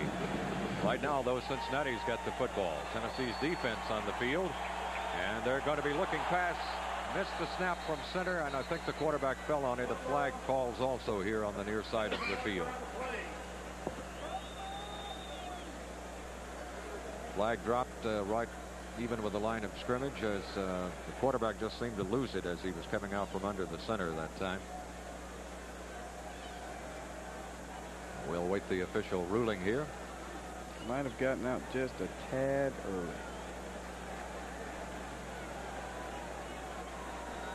Al Ford. Illegal procedure by the offense. Only 6 men on the line. The penalty is declined. 2nd down. Oh. 2nd down. 3rd penalty of the game. There it is. A little fumble snap. Actually, he's pretty lucky Tennessee didn't pounce on that one. Right. But the penalty was 6 men on the line of scrimmage. Lawrence Harp is back in the lineup. He hands off to Smalls. Smalls got running room and a first down as he crossed the 40 to the 41-yard line. A first down by a yard. Lance Harp back in at quarterback. Reggie Ingram trailing the play made the stop, but not until after the first down marker. Take a look at it, Condridge. Had a little stunt going on with Todd Kelly and Ben Talley, and they ran what's called an X, and Ben Talley didn't fill the outside. David Small, 15 rushes for 76 yards in this ball game. He's been a busy tailback today. We expected that. Lance Harp may be checking off at the line of scrimmage, taking a lot of time. Comes down the line, going to be hit. No gain, nothing. Todd Kelly trailed it all the way and made the stop. Barker coming up from safety to make sure he went no further, but with Mr. Kelly there to make the tackle, you usually do not need a whole lot of assistance, Condrich. Well, that's a tough play going to the short side of the field, especially when you have a defensive end like Todd Kelly that has that much speed. He can just trail you down the line, and then the sideline becomes the Tennessee extra player, and you have no place to pitch the ball. Second down and 10 yards to go now for the Bearcats with the ball at the Cincinnati 40-yard line. Harp back to throw, being pressured from the backside. They got him. There comes a flag down. Kelly was there. We probably got a holding penalty here against Cincinnati. Jeff Tullis was there also. Again, 38 and 58. Meet at the quarterback. That's one of their sayings. Let's meet at the QB. If it's holding, it was dropped in the vicinity of where you expect holding to be in the backfield, the offensive backfield. Stops the clock at 6:34 remaining in the third quarter. We talked about Tennessee going on the road next to play at LSU. The Cincinnati team will be playing Kent. Push in the back, the White. 10-yard penalty in the spot of the foul, still second down. Now, to get a call like that, you've got to be awful quick. And what happens is Todd Kelly beats his man, and instead of holding him, he gives him a push in the back, and that's a penalty. That's a ouch. That is not. I hate to see that. I hope Lance Harp is okay. That's wow. Well, he's back. He's okay. that looked ugly. Yeah, I could have really twisted a knee there. It looked like that might be the possibility. But it is Lance Harp at quarterback. He's looking at second and a mile to go, 20-some yards to go for a first, and that's not the way you're going to pick it up. Tennessee's defense stacked and ready for that. Surlis gets up off the bottom. It was Mike Britford. Whoa, look at that. It's like a baseball score, but Arizona is leading Miami by a score of 7-2. Number 1 Miami Hurricanes. That is halftime, though. And that game is being played in Miami, right? One back set this time, so you figure at third down and 24. There you see the conversions for Cincinnati and for Tennessee. Here's Harp. Got a long way to go. Got a little time out of the pocket now, looking for some help. He can't find it. Tennessee smashes him down. Ben Talley, one of the leaders that time on defense. One of the first men there, big number 90 for Tennessee. Also Surlis. So it'll be a punting situation for the Bearcats as Tennessee's defense stiffens and holds. Sean Summers will drop back. Blaylock will be kicking for the Bearcats, standing at his 19-yard line to receive the snap. Sean Summers drifts back to his 30. Tennessee blocked a field goal attempt in the first half. They did block a punt, remember, against Florida. They're not coming that strong. Well, they almost did get in there. J.J. McCleskey almost got in. Sean Summers takes it, looks for the wall, heads for the sideline. Got a wall. Got the wall. He's got a wall. He's gone. It's touchdown. Gone.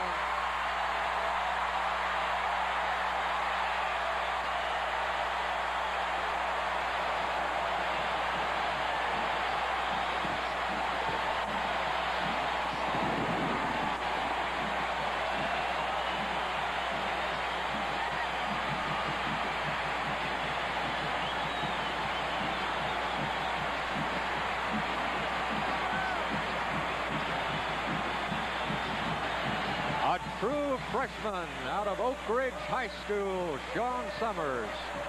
The punt was 44 yards. The return 77 yards for Sean Summers, who came to Tennessee. They said he can play defensive back. He can be a tailback. He can play most any position he wants to. He's that good of an athlete. Here's the extra point by Becksport. It's up and good. And the Volunteers go on top at homecoming 28-0 over Cincinnati. The Bearcats now find themselves in serious trouble with 4:23. J.J. McCleskey almost gets the block on this. That's the way to lay out to try to block a punt. And then you could just see the wall set up. And it was just block after block and then open space. And the true freshman, the last block there, who was number 16? The last block, Victor Brown. Victor Brown made the last block, and it was just clear sailing. Speed gets him past number 47. Look at Victor here. And then this last block right here on your corner. There you go. Whoa. That's called the decleater, folks. And then it's 6. I just saw something that was a little disturbing, though. I saw Mario Bronson in street clothes walking back on the field. Well, that's why we were seeing Kenneth Campbell some in that first half, so that is not good news. We'll see if Ted Hall can find out a little bit more about that later down on the sidelines. Mario Brunson in street clothes, which means, of course, he's had some sort of an injury here. He has a slight head injury, we're told. So Ted has found that out for us, a slight head injury. So it doesn't sound serious, but that's a part of the anatomy you do not fool around with if there's any doubt at all. So they have taken him out of there, and that's a wise move on the part of the doctors and trainers of Tennessee. Now, Chapman will kick off for the Volunteers, and Cincinnati would like to do something in the return department right here to give their team a spark. Chapman's not going to give them much of a chance, though. Wow. Right out of the end zone. Right out of the south end zone here, and so Cincinnati will take over at the 20-yard line. I think Mr. Summers got Mr. Chapman excited a little bit. I think he did. He got him pumped a little. He's had about 3 kicks, though, that have gone either into or through the end zone, so that's a valuable weapon. The people on the kick team love to have people around who do that sort of thing. It remains Lance Harp at quarterback. Small still in there at tailback. Bearcats now will have to try to air it out, I guess, down 28-0. Tennessee knows that, of course. They give it off instead to Small, though, and he's got good hole. Good yardage for a first down across the 30 up to about the 32. Around 12-yard pickup that time for the tailback. Steve Session from the left cornerback spot over there made the stop. Take a look at this one. Nice isolation play, and just some great running here. I mean, that's the way you draw it up. You want to cut back, start out to the left, and when the hole opens up backside, you've got to have that peripheral vision to see backside and make the cut. Small's been doing that all day. There you see the figures on number 3, David Small, as he gets close to the 100-yard mark. Got 93 yards right now. They give it to him again, and he's going to be right at the 100-yard mark now as he gets across the 35 to maybe the 36-yard line before Reggie Ingram makes the stop for the Volunteers. Looks like they're going to spot it right on the 35-yard line. 3:30 and running the clock here in the third quarter of play. Tennessee favored by about 23 points coming into this one. They're leading it by 28 right now, 28-0 over the Bearcats. This team scared the daylights out of Penn State. Penn State had to come from behind late with about 6 minutes to go to finally beat them by 4. Miami had to kick a field goal at the buzzer to beat them. Miami of Ohio, that is. Here's Hart. He's swarmed under. Took too much time. And Tennessee got all over him. Shane Bonham. Shane Bonham, big number 92, 6'4", 270-pounder. Crashed in there and made the stop. He's from Alaska, right, Condridge? He's a little drop back. I think he's trying to go deep this time, and Lance Harp is looking downfield, and the pocket just collapses on him. And Shane Bonham is a guy that I've made mention of earlier in the broadcast, because the 3 tackles that are playing there have really done a great job of just being constant, playing constant football and allowing the defensive ends to be single block. Third down, about 12 to go. Hart throwing. He's got his man, but he's short of the first down. Tennessee secondary really racking on that one. Steve Session was the first to arrive. Session even lost his headgear. That's what you call throwing your body in there. No regard for the body. Here he comes. Number 9, Steve Sessions. So Bearcats are forced into a punting situation. Blaylock back. Last time Sean Summers was in this position, he took it all the way 77 yards for a touchdown. Tennessee having to hurry a man off the field. They had too many out there. Now everybody seems to be set. Sean Summers backed up to about his 22-yard line. Kicks away cleanly. He's going to field it. And this time, well, he almost got away again. Spinning. Finally, he's dropped by Mike Guzda. Let's go down on the sidelines now to Ted Hall. Ted? Bob at Condridge, here's a sign of how much respect the Tennessee coaches have for Cincinnati. Number 57, Brian Spivey, the center for Tennessee, was not supposed to play this morning. They decided that since it's going to rain, he had to come in. Spivey has an injured back. He said he didn't feel like playing. This game is so important to the Tennessee Volunteers.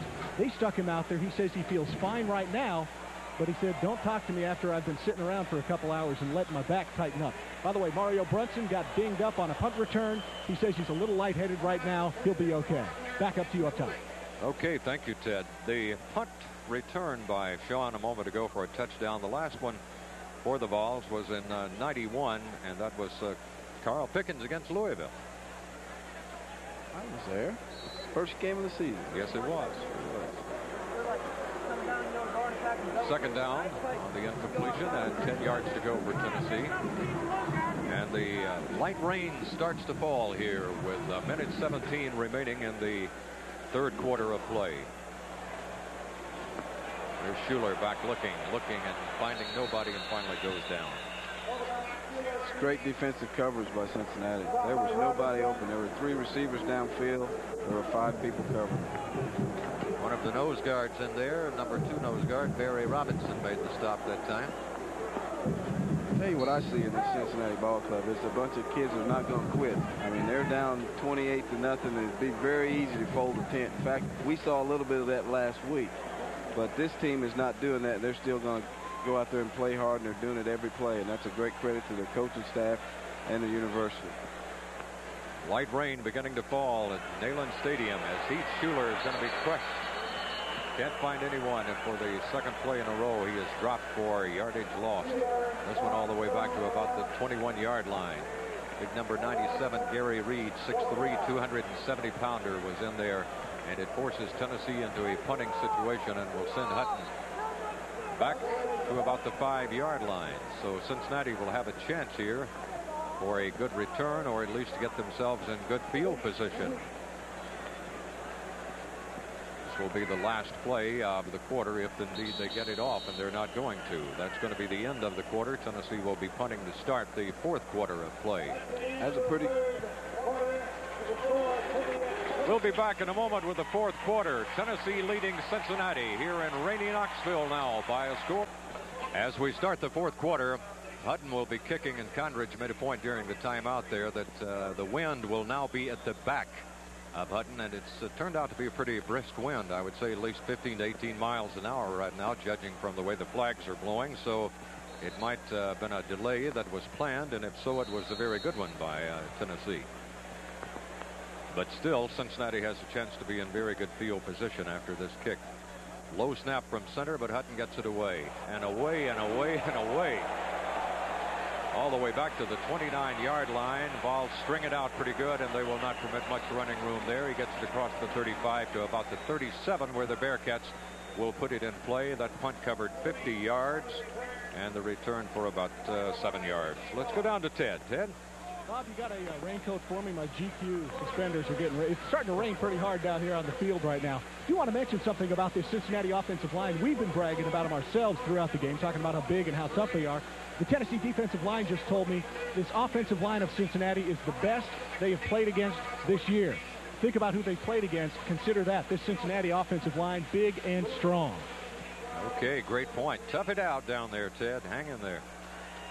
Here's Hart back to throw, looking, firing out in the flat, juggling catch out of bounds. Not quite a first down, pickup of about 8 yards, though. That's the tight end, Chris Bjornsson, who made the catch that time.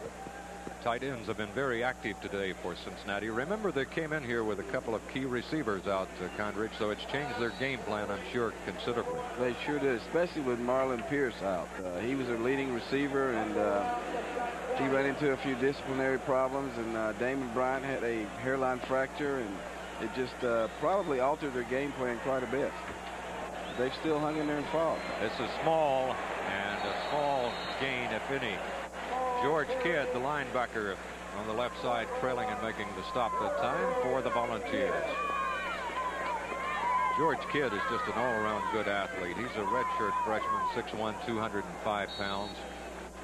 Gives you a little bit of a idea of the weather conditions here in Knoxville on this homecoming day. A little fog and mist gathering. The rain very light. It's not a problem at the moment. Unless you're sitting in it, I guess. Here's Harp handing off to Small. Not much doing, but he's pretty close to a first down. I don't think he made it. I think he came up about a half-yard short. Willie Richards, left defensive end, made the stop. Willie 6'3", 254, senior. Depends on where they spot it here, but I don't think it's quite a first down. Bring up an interesting call if it's not, Condridge. It sure will. Well, we'll just let it happen. We'll see. Good idea. Not much we can do to change it one way or the other. The chains up to come in from all the way across the field. It looks like it's about a half-a-yard short, probably the length of a football. Tight ends have had 8 catches today. We talked about them being active. 8 catches for 84 yards from the 2 tight ends. And you saw the situation there. It is short. The 2 tight ends, by the way, are Bjornsson and Guzda, who've been making those catches. And only one other player has had a catch today, and that was covered about 30 yards. Well, Cincinnati trailing 28-0 with 13:49 to go, and a light rain falling has decided, I guess, not to take a chance. But Tennessee better be pretty careful in the middle there, because somebody could get a short snap. And we could have a fake here, I guess. Clock starts running at 13:40 remaining in the contest. Snap high, but he's going to get his kick away, and it's a pretty decent kick. Sean Summers signals for and makes a fair catch at about the 16-yard line. You notice how running one backs just makes you kind of do that fair catch signal like you've been doing it all your life. That looked a lot different than the first couple games when I used to see it. Looked like he was scared to death sticking that arm out there. Now it's just kind of waving at the crowd. Oh yeah, I'll just fair catch. 32 yards on that punt. Third quarter stats there. Cincinnati 118, Tennessee 107 on the rush. Passing balls with the edge. Total yardage dead even. And again, you see the turnover situation, and the first downs are dead even after 3 quarters. Tennessee now with 13 minutes and 30 seconds and leading 28-0. Crowd is hanging in here because they have seen a Cincinnati team that Condridge pointed out a moment ago that has not quit and gives no indication of quitting. So I think the fight is still in the Bearcat. Oh, it is. Jerry Colquitt's in now, and I think they're going to give him an opportunity to see what he can generate under these type of conditions. Thrown a couple of times, as you saw him, and completed a couple. And Aaron Hayden's in for the first time too. Well, that's good to see that his injury is not that bad. Nebraska 45-24 over Arizona State. A final. Number 15 Cornhuskers, who were beaten by Washington last game out, back on the winning track. Colquitt's got the eye back. He gives it to the deep man in the eye, and nice game. Hayden's first rush of the ball game, Aaron Hayden. And if he's banged up in any degree, Condridge, he didn't show it there. Well, I think he did show it there at the end of that run. Instead of doing what he normally does, cut back, getting upfield, he just kind of lowered his head and got out of bounds. If you'll take a look at the end of this run, that's not the Aaron Hayden that played last week. I mean, he would have cut that one back and tried to get extra yardage. Here's the handoff to him again. Juggled it for a second, but got through there. Now that looks like Aaron Hayden, doesn't it? That's a little better. That's a little better. As he crossed the 35-yard line. Dorian Adams, outside linebacker, 6'3", a 243-pound freshman, made the stop. It's a great, nice block there, huh? Great little X block there by Bubba Miller. If you'll take a look, he's standing up, and Spivey and himself just X blocked, and it was a great execution. A big, good little hole. Not much going this time. I think Alston is in the ball game too now, or is he not? No, it is Jeff Smith. It brings up now a second down, and it really give him nothing on that one, so it's still about 10 yards to go. 12:46 remaining in the contest here in Knoxville as the Volunteers attempt to go 4-0 on the season and take that record back into Southeastern Conference play at LSU next Saturday night. The Bearcats will be, unless they can pull this one out, 0-3 and head back home to take on Kent next week. They've got man coverage, and here comes the blitz. Colquitt hands off, read it nicely, big hole. It's a foot race.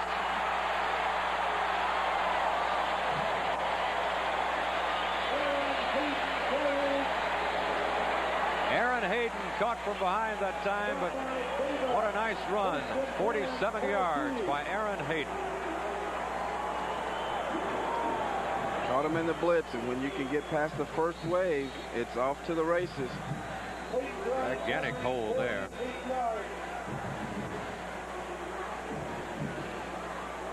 That's the way you draw it up. Well, they're in the orange zone here, and they have scored every time they've been in the orange zone this season. Here's the handoff.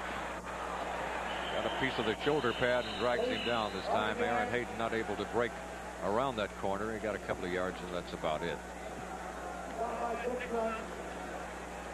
In the orange zone, Tennessee 16 times, 12 touchdowns, and 4 field goals. That's being rather productive, Condridge, when you get down into that area.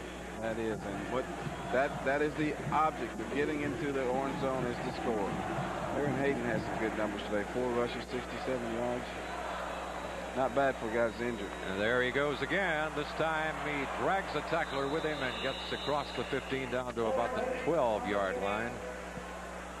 Needs to get down to about the 8 for a first down. 11:07 remaining in the contest here in Knoxville.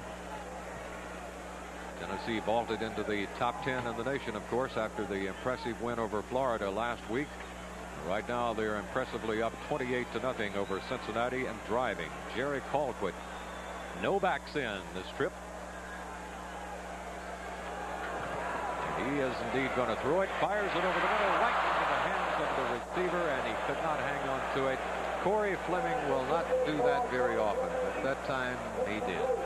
And he had him 6 there. I think Mr. Fleming was thinking touchdown instead of securing the ball.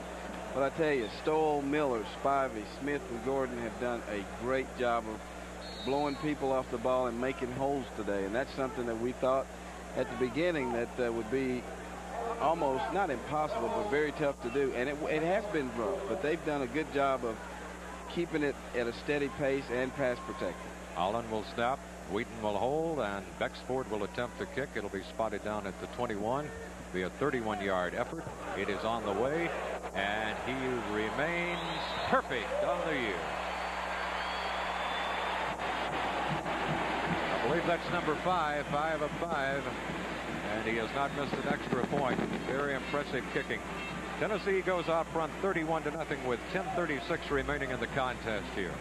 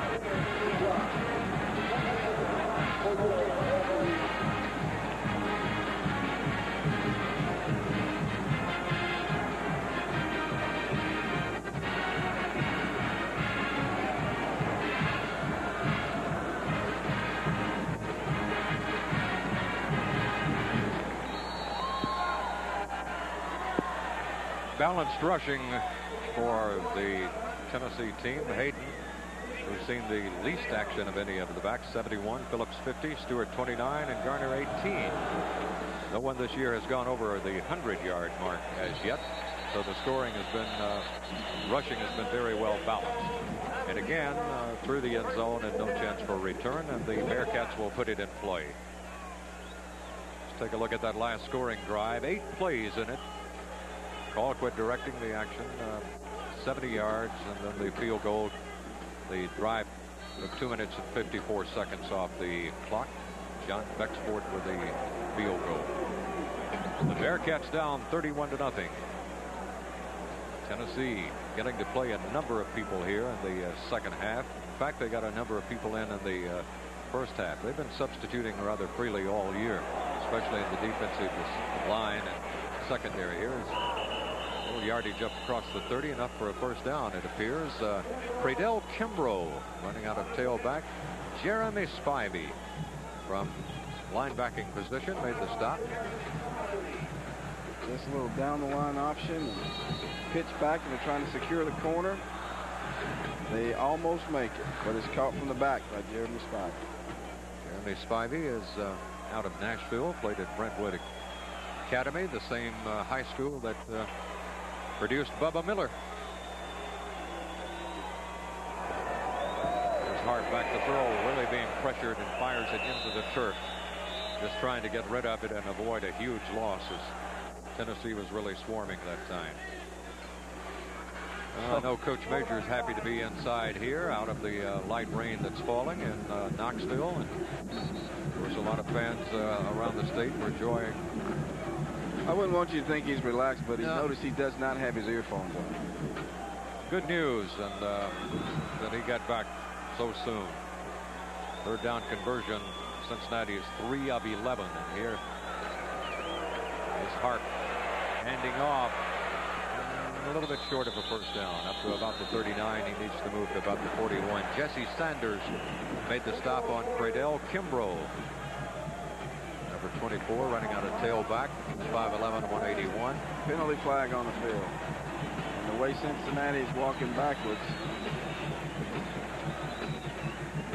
Jesse Sanders, in our first game we did here, was slightly injured, Condridge, and hasn't seen much action since then, but it's good to see he's back. He's a good athlete with a good future. After the play was over, personal foul against the offense. The down count, the third down after the 15-yard penalty. Tough break there, but you can't do that. There's Todd Helton, the true freshman from here in Knoxville, quarterback who passed up the big baseball bonus to play football at Tennessee, and I guess we're going to see him the next time the Vols get their hands on the football. Right now it's third down, about 16 yards to go. Definite passing situation here. Tennessee converges on him, incomplete. Almost got Hart that time. Shane Bonham, I think, was the man putting the heavy pressure on him. The pass falls harmlessly to the turf, and so the Bearcats will have to punt, and Helton will get a shot at quarterback with 9 minutes and 31 seconds remaining in the contest. A lot of youngsters out there getting to play. There's Tim Murphy. We've seen his Bearcats have a pretty tough day here, although they have not quit fighting. John Summers signals for the fair catch, and the Vols will take it over in good field position at the 43-yard line. Too many men on the field, Tennessee. That one's coming back.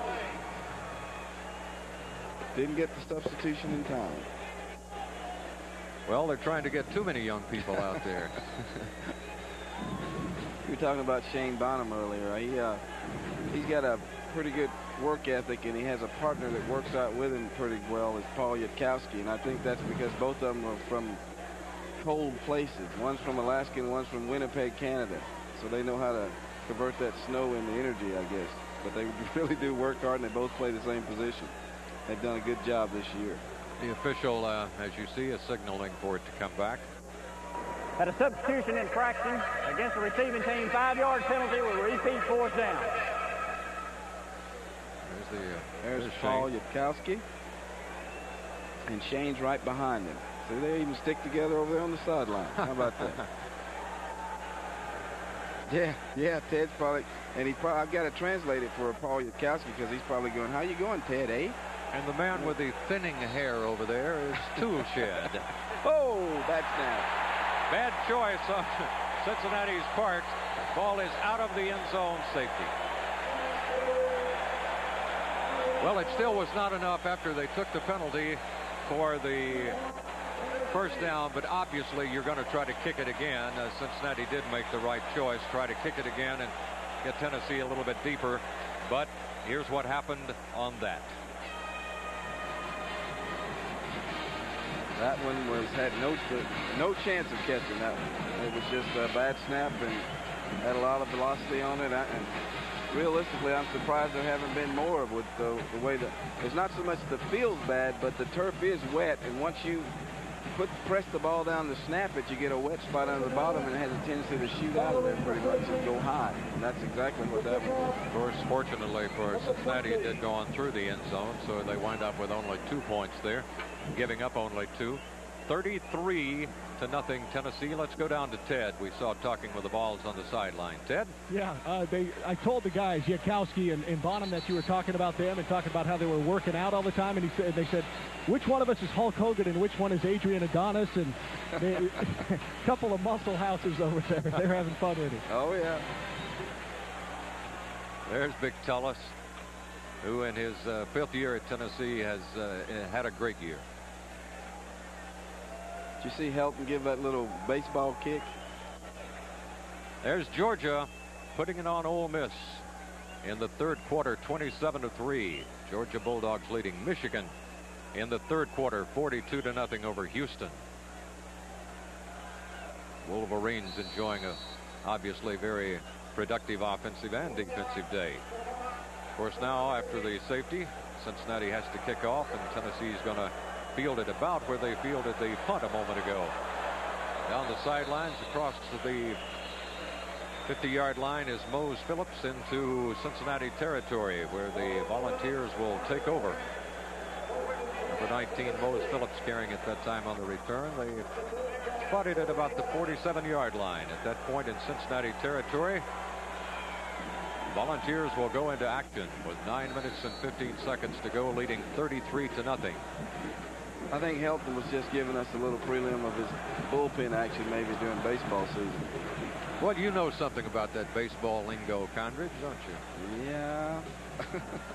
You too. Whoops, fumble. Uh-oh. Slippery ball perhaps, and it got loose, and I think Colquitt did get on top of it. Condridge, like Helton, passed up a baseball career and chose football. Any regrets, Condridge? Yes. When you look at Ryan Sandberg's salary, you do. Well, that's just a missed snap right there. That's ball didn't get all the way back. Jason Lehman at center. Got a new center. I was going to say we had a new center, and that happens when you get a new guy coming in. Here's Colquitt standing up, firing out in the flat, complete. Tennessee receiver trying to get away and almost did over there on the side. That is Dwayne Freeman, who makes his second catch. There's Big Lehman, who was switched from defense to offense only a couple of weeks ago. And Leslie Ratliff also is in the ball game. He's got a bright future, it appears. 6'7", weighs almost 300 pounds.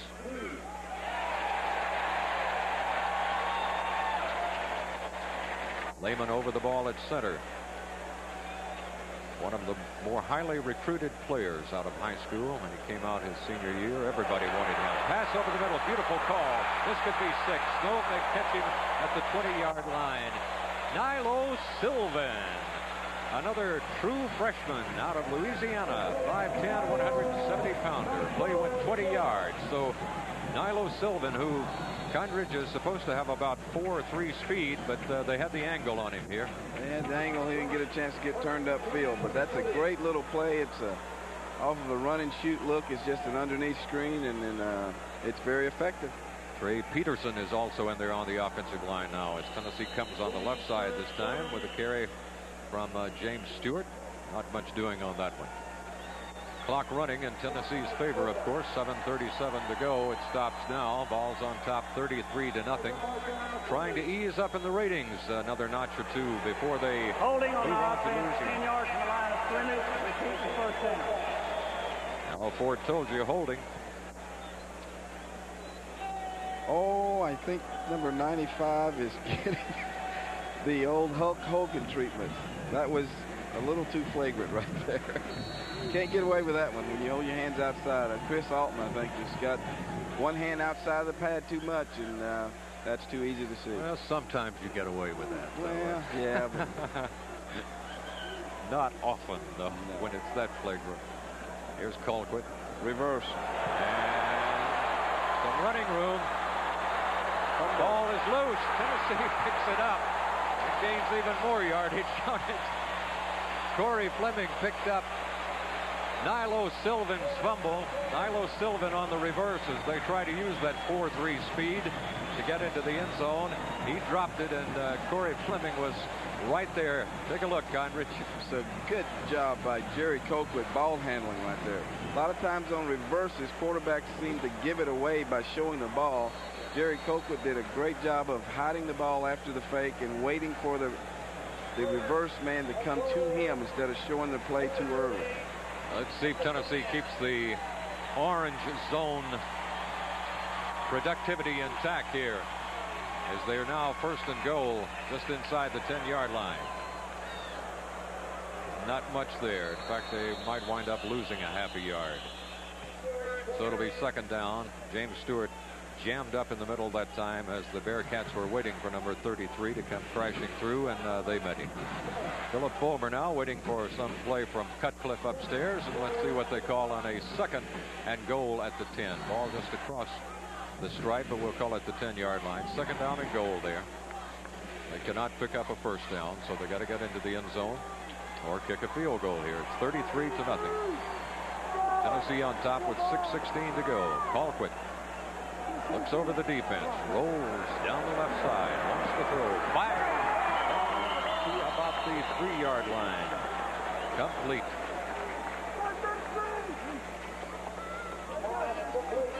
Rodney Ruth makes his first reception. There's a young man who's stuck around here at Tennessee for a while, and finally in his senior year, Conrich, he got a scholarship this year. That's right. Hard work and persistence pays off every once in a while. Rodney Ruth. They pull it back to about the 4-yard line, so it'll be 3rd down and 4 to go at that time, and Tennessee wants to talk a little bit about it right here.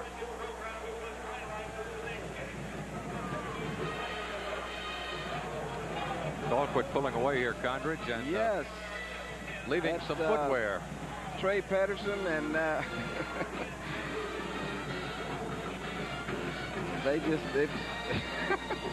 haven't seen that in quite some time.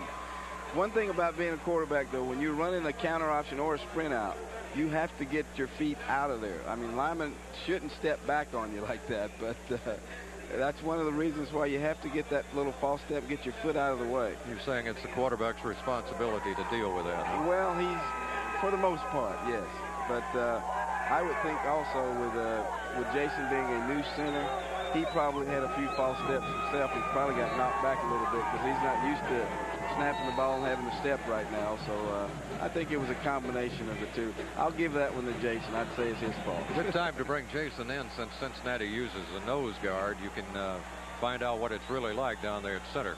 Here's the handoff to Mose Phillips. He's going to be close and fighting, and he is in for the touchdown. Late signal, but they gave it to him.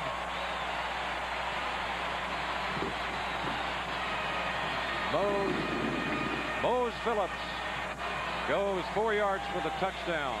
Take a look at it, Conrich. I think he got one real good solid block right there. Yes, he did. And I'm going to tell you, that's just Trey Patterson. That's continuous blocking. Just kept driving. See right there, driving. Maybe a little help with a hold, but it didn't get called. And the last yard we have to give to Mose on his own. He got it on his own. He sure did. Beckford still perfect. And the ball's running out to 40-0 over the Bearcats. Tennessee in a runaway here for the Old Brats with 6 minutes remaining in the contest. Let's go down on the sidelines to Ted Hall. Ted? Sponsored in part by UTC International. Just about every place you look out here along the sidelines, there are cheerleaders because it's homecoming. So the alumni are here. Now, we're trying to say this as delicately as possible, but we think we found the oldest cheerleader out here. Now, when did you graduate? 1973. My first year was 69. And you were named Miss Cheerleader USA. That's right. What's your name? Amy McLean Joyner. Amy, thank you very much. Show us you still have it. I've seen you doing your flips and stuff out here. Show us you still have it. Go ahead. Go ahead. I remember Amy. Tell her hello. She was back during my era. Look at that. Oh, wait. What are you guys doing? They're going to flip dead, huh? Oh, man. Get the leg. You guys catch me now. Well, let's hope the mic's still working.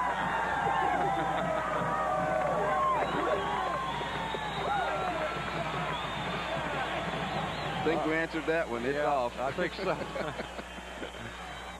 6 minutes remaining in the contest. Tennessee able to play an awful lot of people here in the second half as they get ready for very, very tough schedule ahead. After LSU, they play Arkansas and Alabama back-to-back here. Then on the road at South Carolina, at Memphis State, Kentucky here, and then wind it up at Vanderbilt. Cincinnati's got Memphis State and Kentucky, too. Still on their schedule. Joey Chapman's worn his leg out.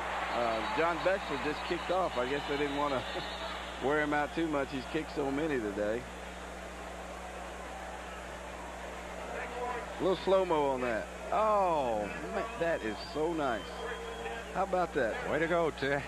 Fear. Fear. One more time. Get Yatkowski and Bonham over there to toss him. Get a little height on that pitch.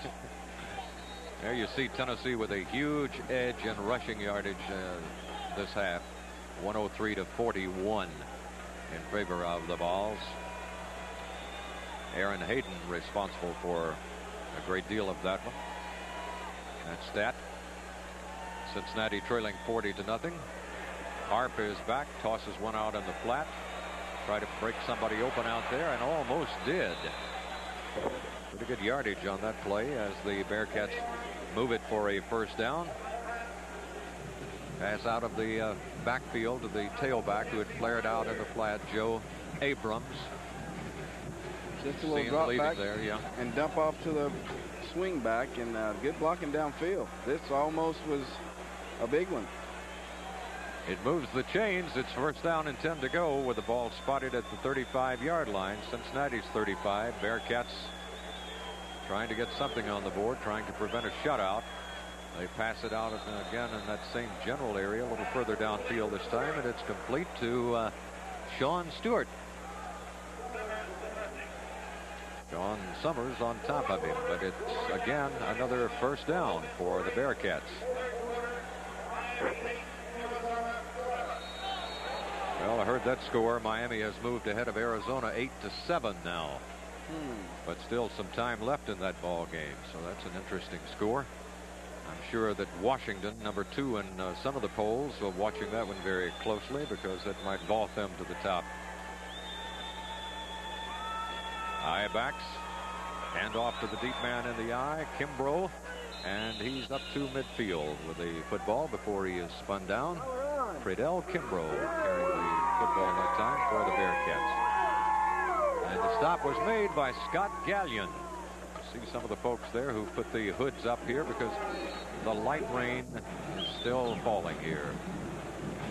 Nothing like the monsoon of last Saturday, but still a light rain, and it sends a few people to the exits, and the score no doubt sends a few people to the exits. 40-0 Vols. Harp wants to throw, had a ball right in his face and threw it away. And that ball was Shane Bonham. Shane Bonham got there with the hands up that time, and Harp had no chance for the completion. He just gunned it to the sidelines way over the head of everybody. There's Big Shane, number 92. Harp now on 8 of 15 for 71 yards. The stats on the starting quarterback. They have played 2 quarterbacks today. Paul Anderson did see considerable time also for the Bearcats.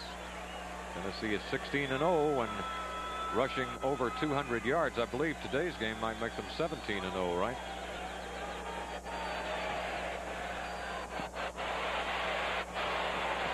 a nice gain this time, all the way down to the 32-yard line. Tell you, there's one thing I'd like to say about the Cincinnati offense. What happened with Penn State was no fluke. This is a good offensive team, and they're showing it today. I mean, they haven't put a lot of points on the board, but when they're operating properly, they can execute, and they're not a bunch of quitters, and they are tough up front. They've got an offensive line that's just tough. You've got to really admire them, Condridge. They haven't given in at all. They're still fighting and clawing down there, even though this game, for all practical purposes, has been settled for a while. They're still battling, still trying to get into the end zone. Tennessee trying to prevent the shutout, or preserve the shutout, and that's one way to do it. Willie Richards roared in that time and dropped Harp way back around the 40-yard line. There he is, big number 94, who is very, very quick. His speed sometimes almost is too much, Condridge, because occasionally he will overrun a play. But I think my prediction from before the game will stand pat. There will be no Heisman poses. I don't think so. I don't think so. They put it just right at the 39-yard line. At that point, it becomes second down. About 16 yards to go for a first. 3:30 remaining. Hart wants to throw. Again, he's got him in his face, and again, he throws it away. Vols gave him no chance to set that time. They put the big rush on. Shane Bonham was one of the men in there. Coach Philip Fulmer, who retired as head coach with a perfect 3-0 mark. Willie Richards, Shane Bonham. Everybody getting a piece of the quarterback. He's fair game right now because Tennessee knows he's going to be throwing, and they're coming after him. So it makes it third down. Long yardage to go for a first. 16, maybe 17 yards close to it for a first down now. Ball at the 39. Harp got a little bit of time, and then Tennessee converged on him at the last second, and again he had to throw it into traffic. It was Jeremy Spivey who had the hand up that time. Jeremy Spivey, who's actually not related to Brian Spivey. No.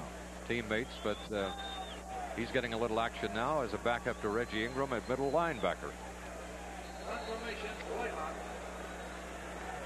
Cincinnati with 3:17 to go kind of throws in the towel as far as getting any more yardage. I believe I'd go on and go for it here if I were them, but I'm not, and they're going to punt. Punt is away, and Summers just backs out of there and lets it bounce. It's going to be fielded perhaps inside the 5-yard line, so Tennessee will start deep in their own territory, just inside the 5-yard line. But the Vols control the ball game, leading 40-0. You know, Bob, sometimes on a play like that, you say, well, I would have gone for the yardage or tried to score. But you can tell a lot about a team when you're punting and you're down 40-0. If you're a good team and you still want to play football, a lot of kids will run down on the punt and cover. And the coach is probably looking at something like that, saying, hey, we had to punt, we're 40-0 behind, and you're loafing. You don't want to play. But that time you saw they covered it well and got it down inside the 5. So that's the type of thing they'll look at on a play like that. All right, Tennessee with the football. Colquitt hands off to his tailback, who gets a couple of yards. Carrying is Mose Phillips. Mose, a very valuable man. He can play fullback, he can play tailback. He started this game at tailback because Hayden, Stewart, and Garner were all kind of bruised and battered from a week ago. All of the tailbacks have seen action today, so let me emphasize, none of them are hurt that badly. They'll all be ready, I'm assuming, for LSU next week. But Mose has been a workhorse today for the Vols. He gets the call again, and he gets across the 10. Not enough for a first down, but he's up around the 12-yard line. Now he gets up a little gingerly this time, Condridge. I believe he's maybe got stepped on or something. He's having to come out of the lineup right now, and James Stewart will go in. Phillips today has carried the ball 10 times for 61 yards. A very productive day for Mose. But there goes another tailback who is bruised and battered. At the pro ranks, the fullback is bruised up a little bit too with a slight head injury. Remember, Tennessee trying to dance around for the first down. James Stewart, and he did not make it. I have to look at that play objectively now, because in the pro ranks, that's called, it's a 2-minute drill. We're ahead 40-0. I'm out of here. I've got a little slight pull. Come on, somebody else come on in and finish this out. I've got dinner plans tonight, right?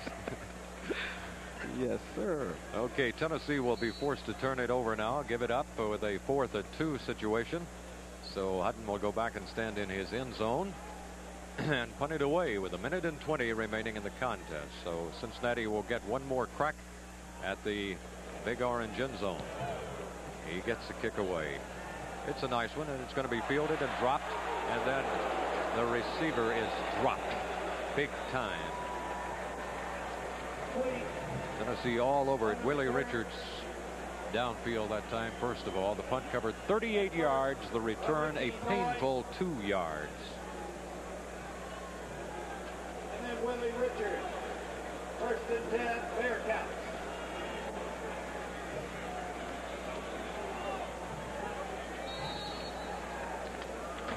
42-yard average on the day for Hutton. Maybe that's about a yard or so above his average coming in, but a very effective day. Had a couple of 50-yard hits today. Here's Harp back to throw, swings it out to his tailback in the flat, and pretty good yardage. Almost broke it all the way.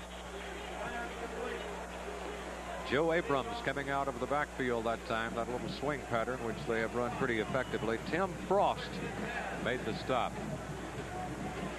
There's Coach Majors. He has left the press box and moved down on the sidelines, and obviously very happy. That play, by the way, the last one went for 16 yards. 46 seconds to go. Crowd urging the Vol defense to preserve the shutout. Cincinnati hoping to get something on the board here. Harp back, looking, firing, incomplete. Overshot his receiver on the sideline. Tennessee doesn't have much time to enjoy this one, just tonight. Then you got to start looking at film and thinking about going down to the Tiger Den. That too is called Death Valley, like the one over at Clemson. Very hostile place. Very much. You've been there, haven't you? I was there, and it wasn't pretty. The Tiger greeted you, didn't he? Yes, they did. But Tennessee will take a very talented football team down to Baton Rouge. You can rest assured of that. Here's Harp back to throw, firing complete out in the flat, and dropped after a gain of 5 or 6 yards, and the clock still runs with 21 seconds to go. That pass was completed to Sean Stewart, wide receiver, who has seen limited action today. I believe that's his second catch. This will be the final play of the ball game. He's going to have to hurry to get it off. 4 seconds. 3, 2, 1. He barely got it off, and it's out to Kimbrough. Little swing pass out on the side. He's going to be dropped, and Tennessee's shutout has been preserved. Big win, impressive win for the Tennessee Volunteers over a battling, scrapping Bearcat team from Cincinnati. The Volunteers roll by a score of 40-0. Condridge, they scored about every way you can score today.